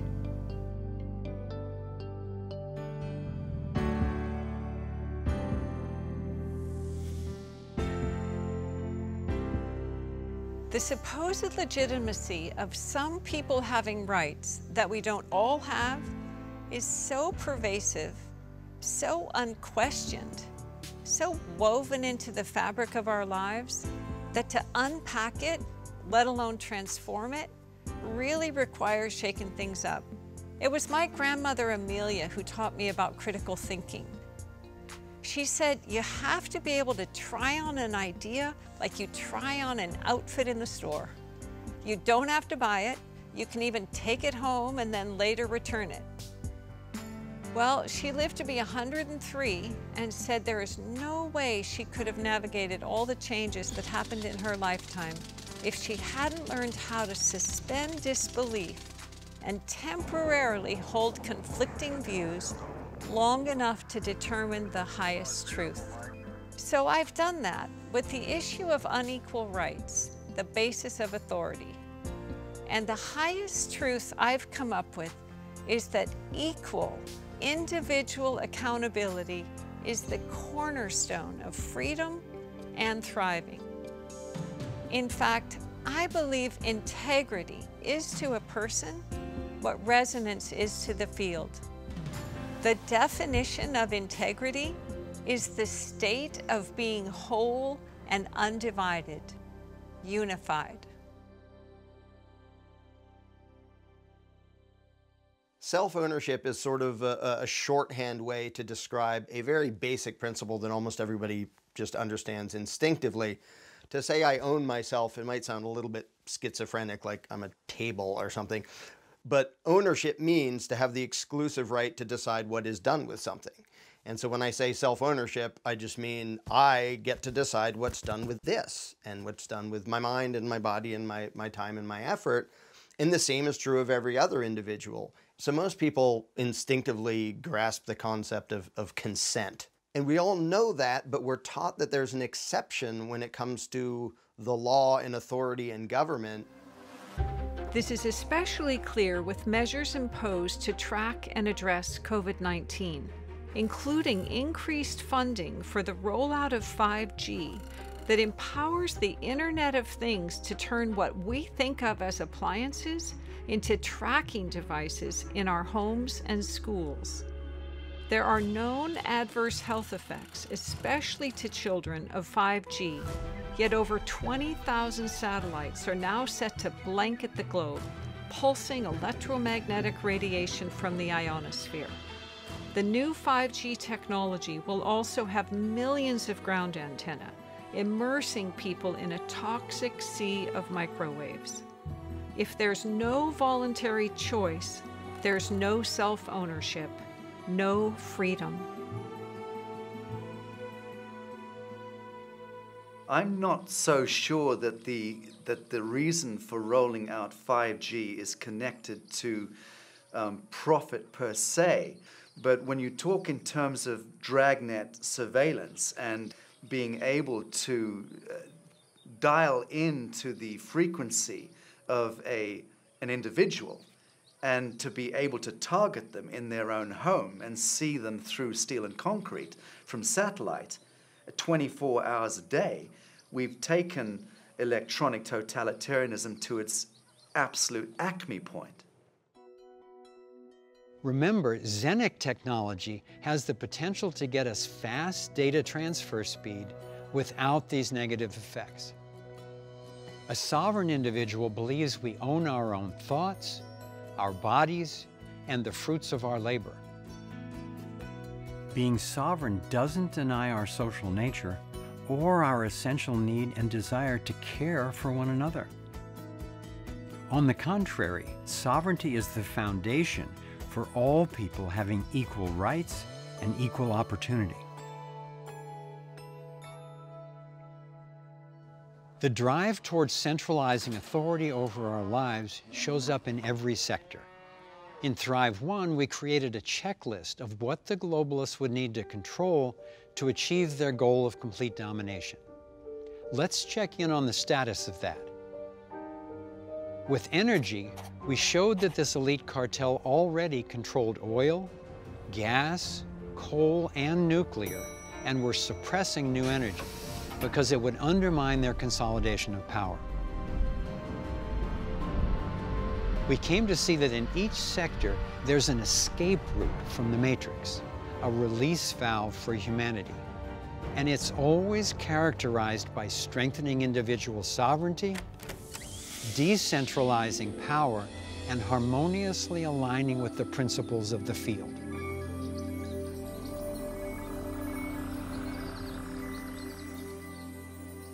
Here's our prior checklist for health. Except for natural and alternative treatments, the controlling elite have it all locked down. Currently, the risk involved in providing alternatives is serious. An inordinate number of holistic doctors in the US have died mysteriously in the last several years, many of whom were working on natural cancer treatments or exposing the link between vaccines and brain damage. The other two most effective doctors we met, whose results we saw curing cancer, including in some of our friends, are now in hiding in other countries after assassination attempts on their lives in the US. Efforts to centralize continue. The World Health Organization, the CDC, the Gates Foundation, Gavi, Microsoft, Google, GlaxoSmithKline, they're all in cahoots with this toxic totalitarian takeover. Amazon is becoming an online pharmaceutical dealer, which I suspect is part of what's behind their censoring information about natural remedies. Monsanto is now operating under the auspices of Bayer, so environmental toxins that make you sick and the companies who sell you drugs to manage the symptoms are all in one big funnel, which is why they're intimidating and eliminating those who would bring non-pharmaceutical natural healing. What's the relief valve? Freedom to explore ever new breakthroughs in biology, consciousness, and resonance for radiant health. When we were in China, we went to this city called Shenzhen, where the US and other countries are testing surveillance technologies under the Golden Shield program. These are the control tools that track people's every move to inform what is now known as the Chinese social credit system. Under this system, the government doles out or withholds normal rights, accessing your bank account, buying certain goods, or getting on a plane based on obedience to the state. This is technocracy run amok. This is scientific dictatorship. The gift of life is calling and guiding us toward harmonious fulfillment of our human potential for creativity, cooperation, and love, not to surrender our conscious evolution to sociopathic control freaks or artificial intelligence robots. We have to consciously change course to avoid this same rollout everywhere. Especially in the aftermath of COVID-19, which is being used to collapse economies, expand surveillance, impose universal vaccines, and justify global governance. When I was vetting the new health technologies, I noticed that many of the patients who were willing to explore the bold new approaches were the ones who had already exhausted traditional options, and they were in stage 4 metastasized cancer. I would say that right now, life on this planet is in stage 4 metastases. It's time to get bold. When we dare to go deep enough down the rabbit hole to truly understand what is going on in the darkness behind closed doors, it empowers us with the information we need to solve the huge problems we face. There is light at the end of the rabbit hole. Everywhere there's a problem, there are people working diligently and effectively to solve it. People around the world are waking up to this issue of informed consent. And more cities and counties are banning the dumping of brain-damaging fluoride into their water supplies. Perpetrators are getting exposed as they're going for official approval to do legally the atmospheric aerosol dumping that they've been doing covertly for more than 2 decades. And as a result of organized pressure from people impacted by Monsanto Bayer's glyphosate herbicide, it was finally reclassified as a carcinogen. Now it, along with more and more genetically modified crops, is being banned from counties and countries around the world. Protests are also emerging worldwide against the involuntary, sickening radiation that comes with 5G. The common theme to all of these solutions is restoring the wholeness of natural systems. One of the most far-reaching actions we can take is to support organizations and countries working to establish legal rights for nature. It would significantly help limit pollution and restore ecosystems. Of course, we all need to access resources from our environment to survive, but we can prevent the destruction of ecosystems in the process. And we need to. All life matters. Centralized money is pretty much the linchpin of the entire domination agenda. Primary perpetrators tend to be in the financial industry because it's the money that gives them the ability to control politicians who control the military, who control people. They've almost completed their plan to have the entire world funneled through one debt-based fiat currency system.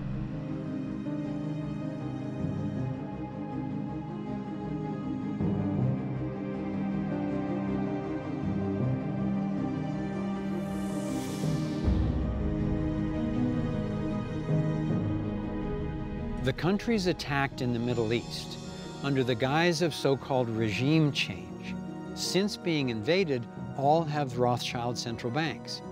When General Wesley Clark returned to the Pentagon in 2002, after his retirement, he had a shocking experience.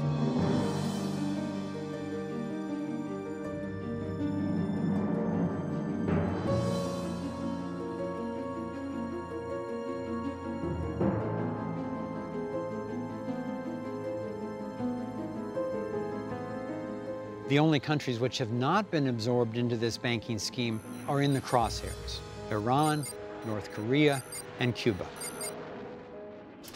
Having money backed by something real, known as asset-backed currency, prevents the global cabal from controlling people through money they can just make up out of nothing, the basis of what's known as fiat currency.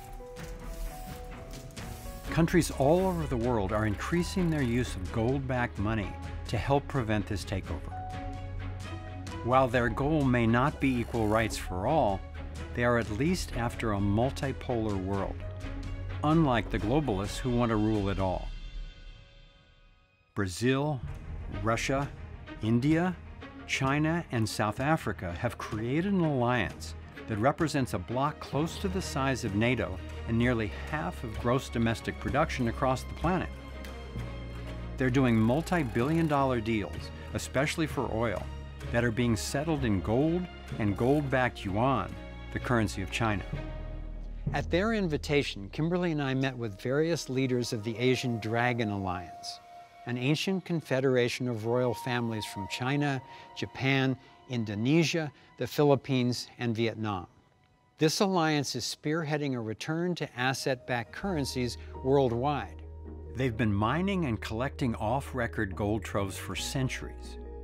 They helped to create the Asia Infrastructure Investment Bank, backed by $200 billion in gold, as an alternative to the IMF and World Bank, which have destroyed the economies of so many countries with their unrepayable loans.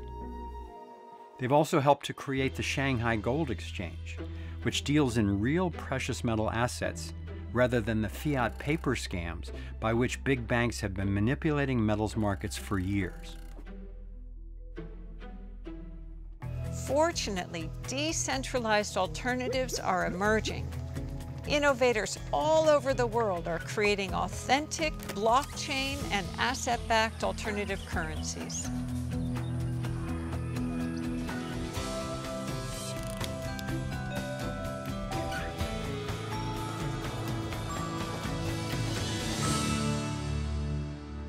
Constricting information through one centralized source is the antithesis of how the field works and how sustainable systems really work. Our education, media, and even our scientific inquiry are funneled through the same centralized control grid. Just as alternative technologies are being kept from us, so are alternative perspectives. One curriculum taught, one scientific worldview accepted. Left and right media are essentially owned and sponsored by the same handful of companies, and censorship is ramping up daily. What's being censored? The people and content that would empower us as individuals with information and tools that support our freedom.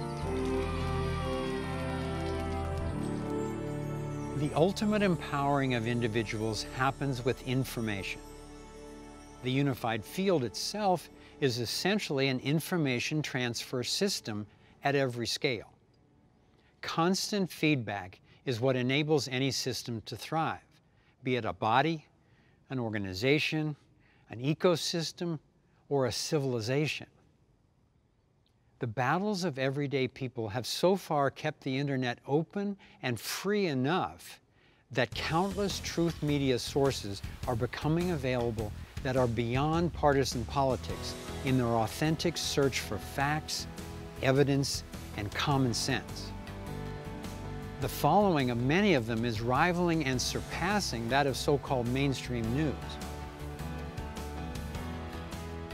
As effective as the consolidation has been, there are many areas where the agenda is being revealed and people are refusing to tolerate it. So far, we've been effective against governments and corporations who try to get RFID chips into our bodies, by which they could further track and control us.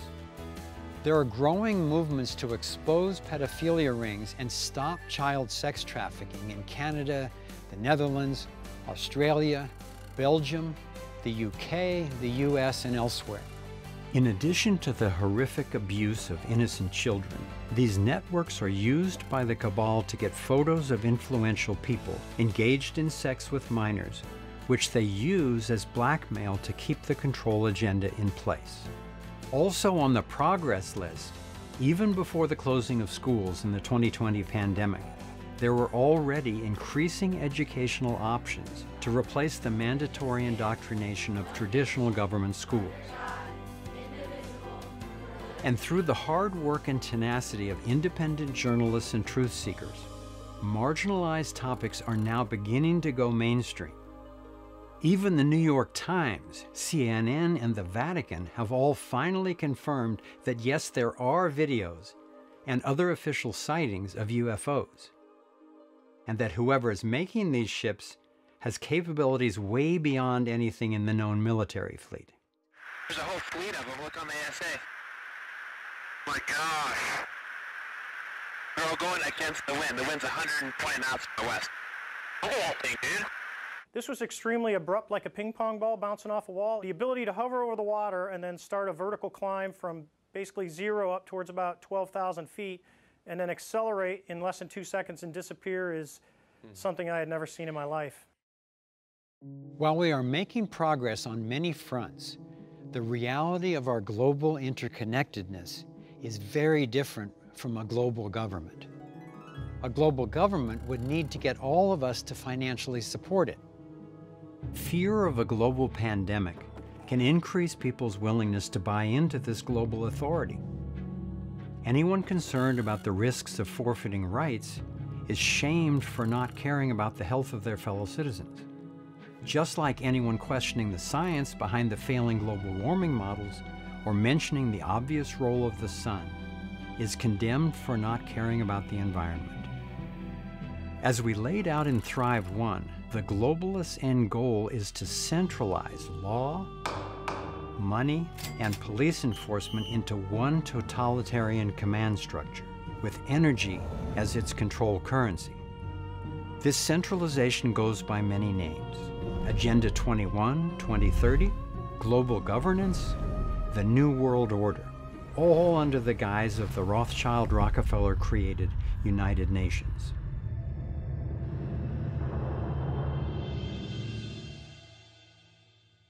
Free energy would do more to obsolete toxic fossil fuel emissions than anything on the table.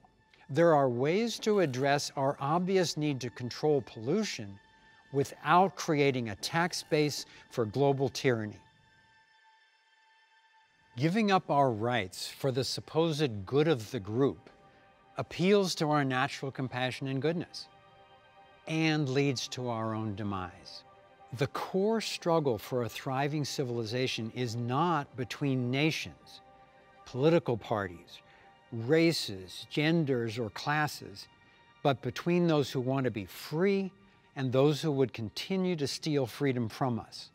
The justification for initiating violence comes in different forms, but the outcome is always the same. The Nazis endorsed it for racial preference. The communists condoned it on behalf of a social class. The social democracies claim the right to initiate force whenever they deem it serves the common good.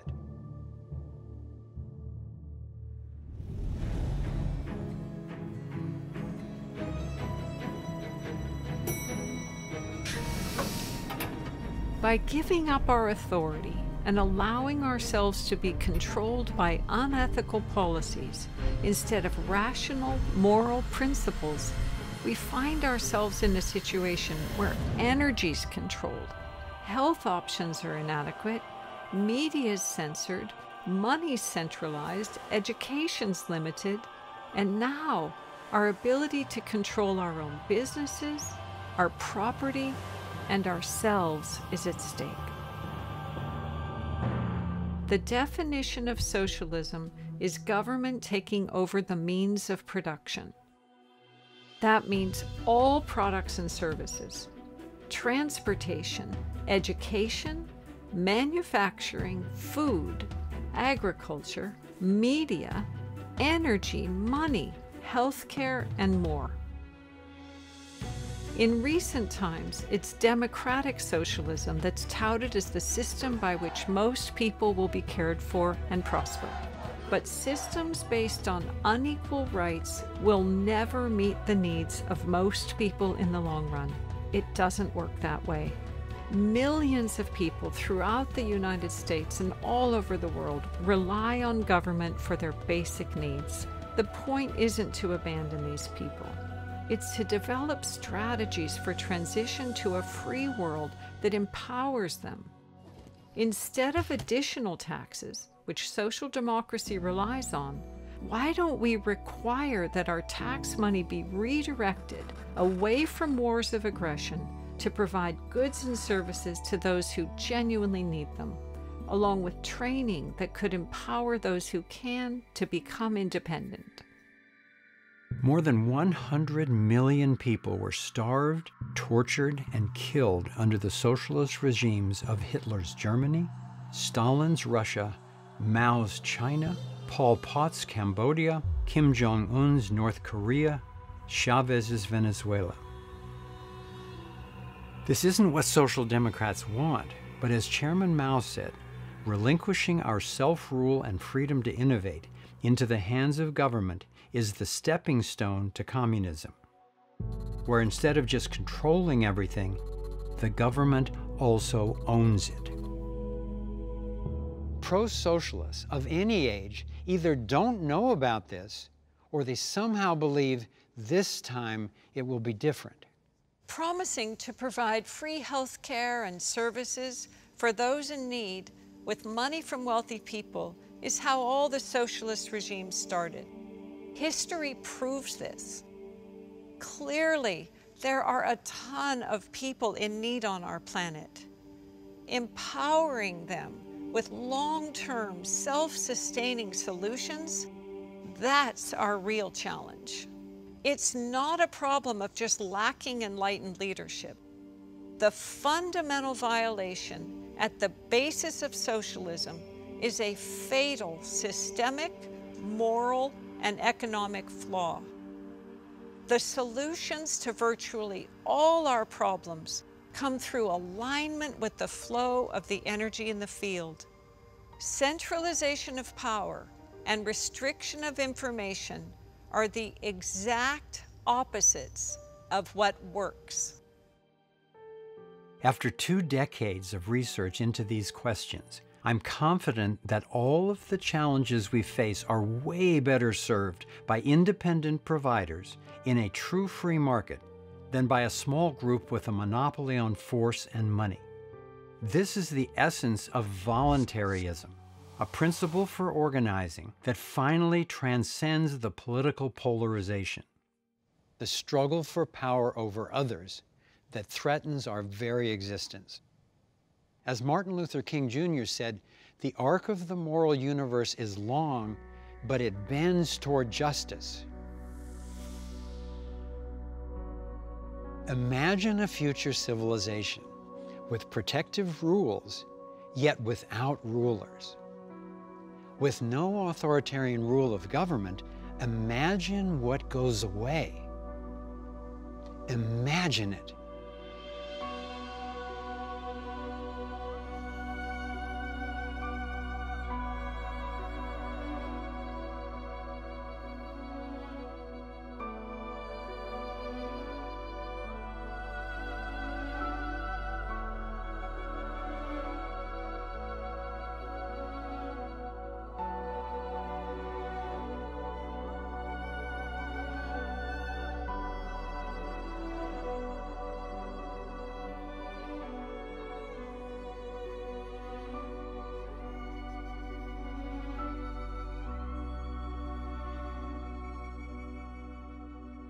The pain of our current inequality and planetary destruction cannot legitimately be laid at the feet of capitalism, because we don't have free market capitalism. We have state intervention, centrally controlled, subsidy-ridden, bailout-backed, military-enforced, banker-skewed, legalized corruption, crony corporatism. To call what we have capitalism is an insult to honest workers, managers, entrepreneurs, and investors, whether it's Steve Jobs, Oprah Winfrey, or your children at their lemonade stand. It is as arrogant, unjust, and dangerous to try to centrally manage an economy as it is to try to geoengineer the weather. A decentralized, unsubsidized economy is a natural phenomenon. People fulfill each other's needs through billions of daily voluntary exchanges. Just moving in this direction of mutual benefit and natural pricing has improved more people's standard of living than anything in history. So who do you think should rule? One person? A small group? A majority? Or should we each rule ourselves as long as we don't violate anyone else? Virtually everyone I've talked with says the latter. Understanding the myth of authority doesn't mean we can snap our fingers and just hope destructive corporations will stop plundering the planet on their own accord. Until we have true, enforceable personal accountability, some of these corporations need to be constrained, and at this stage, it's government regulations we necessarily rely on to constrain them, even though it's government protection that gives them the power to do the damage in the first place. Another strategic step we can take to help empower individuals is to overturn what's called corporate personhood. In 2010, the U.S. Supreme Court ruled in the Citizens United case that corporations can have the same rights as an individual human. They can donate any amount of money to political campaigns based on the premise that money equals free speech.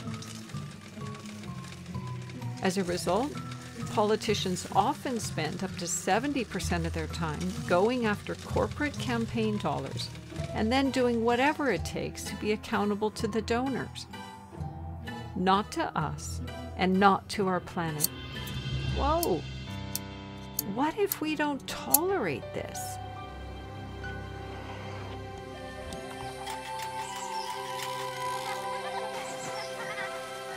The non-aggression principle does not count on good behavior from everyone.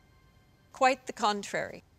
Individual accountability, enforced by rules, curtails bad behavior, unlike what we have now that essentially rewards corruption and promotes those who best serve the controlling agenda. All of these deceptive and coercive funnels lead to the inevitable suffering and death that socialism, communism, and fascism inflict. Government expands its power at the expense of individuals because protecting itself is its primary job. The job of enlightened rules is to protect people and the planet. The transition toward a condition of true freedom, and ultimately a rules but no rulers, stateless society, is happening naturally and as fast as it is allowed.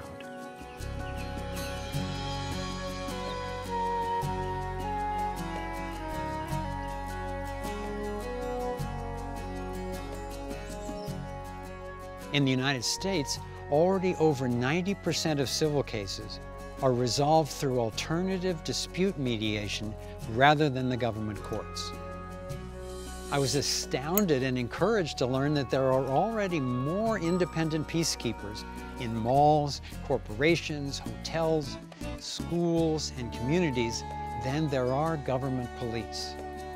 Not only do the rest of us vastly outnumber the perpetrators of the global domination agenda, by more than 1,000,000 to 1.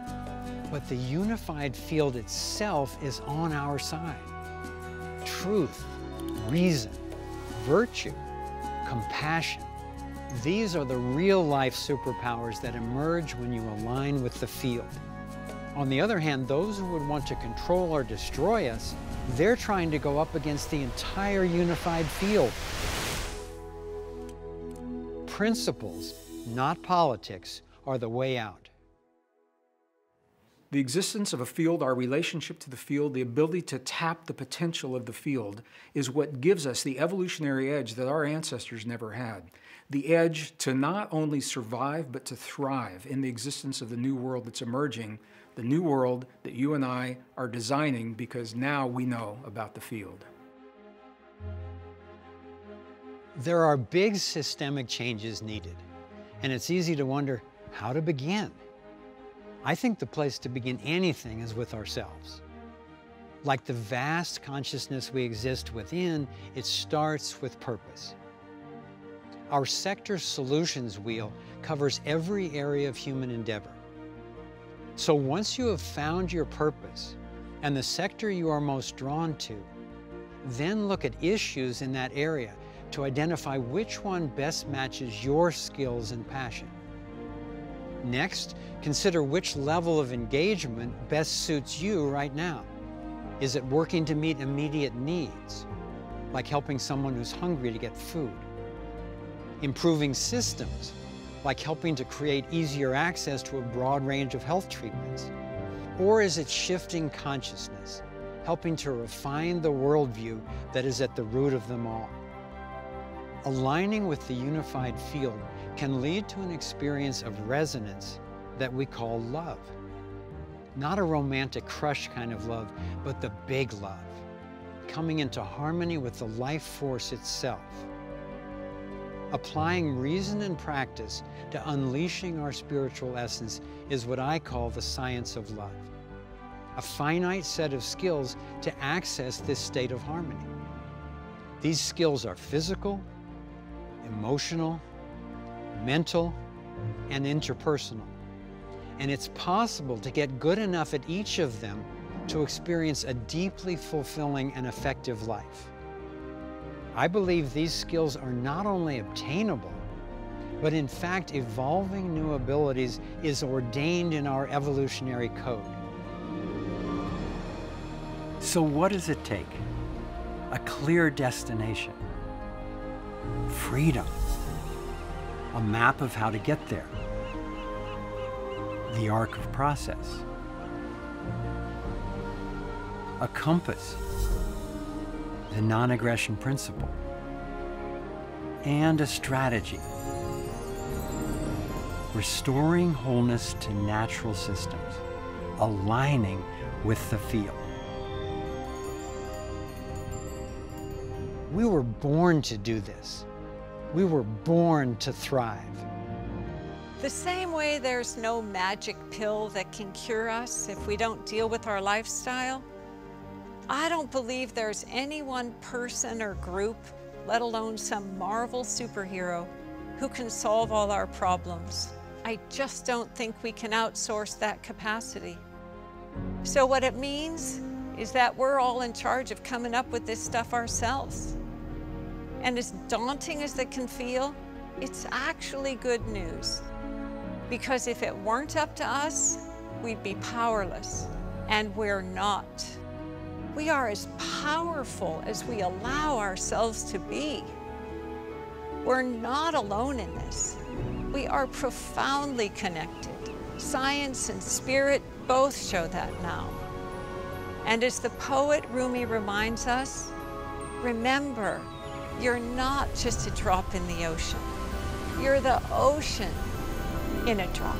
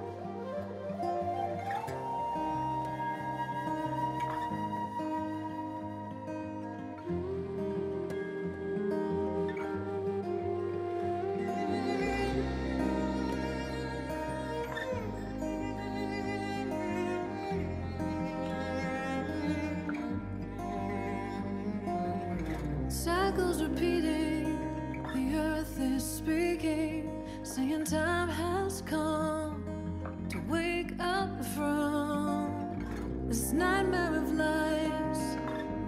So many shattered lives reaching out, crying, crying out for freedom, crying out for love, carried by a current till we stand side by side on the brink of a brand new dawn. We come together while the waters rise. There's a stirring deep inside, deep inside. We come together to stand up for our lives. What on earth does it take to thrive? While we've been sleeping, our hearts were beating so much closer than we ever knew. Beneath the noise, there is an inner voice whispering clear and true. The veils are finally lifting, the waves becoming clear, and there's a dream without a limit, and a vision so strong, every person knows they belong. They come together while the waters rise. There's a stirring deep inside, deep inside. They come together to stand up for our lives. What on earth does it take to thrive? Come together while the waters rise. There's a stirring deep inside, deep inside. We come together to stand up for our lives. What on earth does it take to thrive? Out in the open, thrive, healing what's broken. Every heart, every life, claiming our place in it now.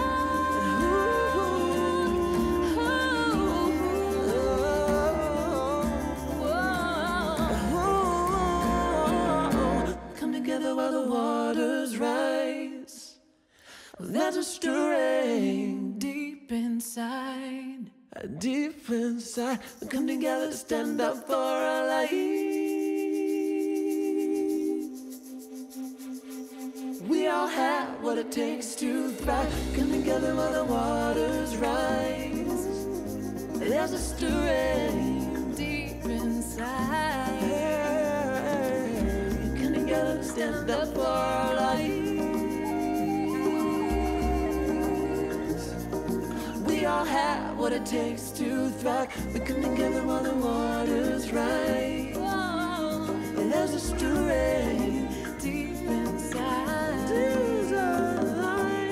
Come together to stand up for our lives. We all have what it takes to thrive. We all have what it takes to thrive. We all have what it takes to thrive.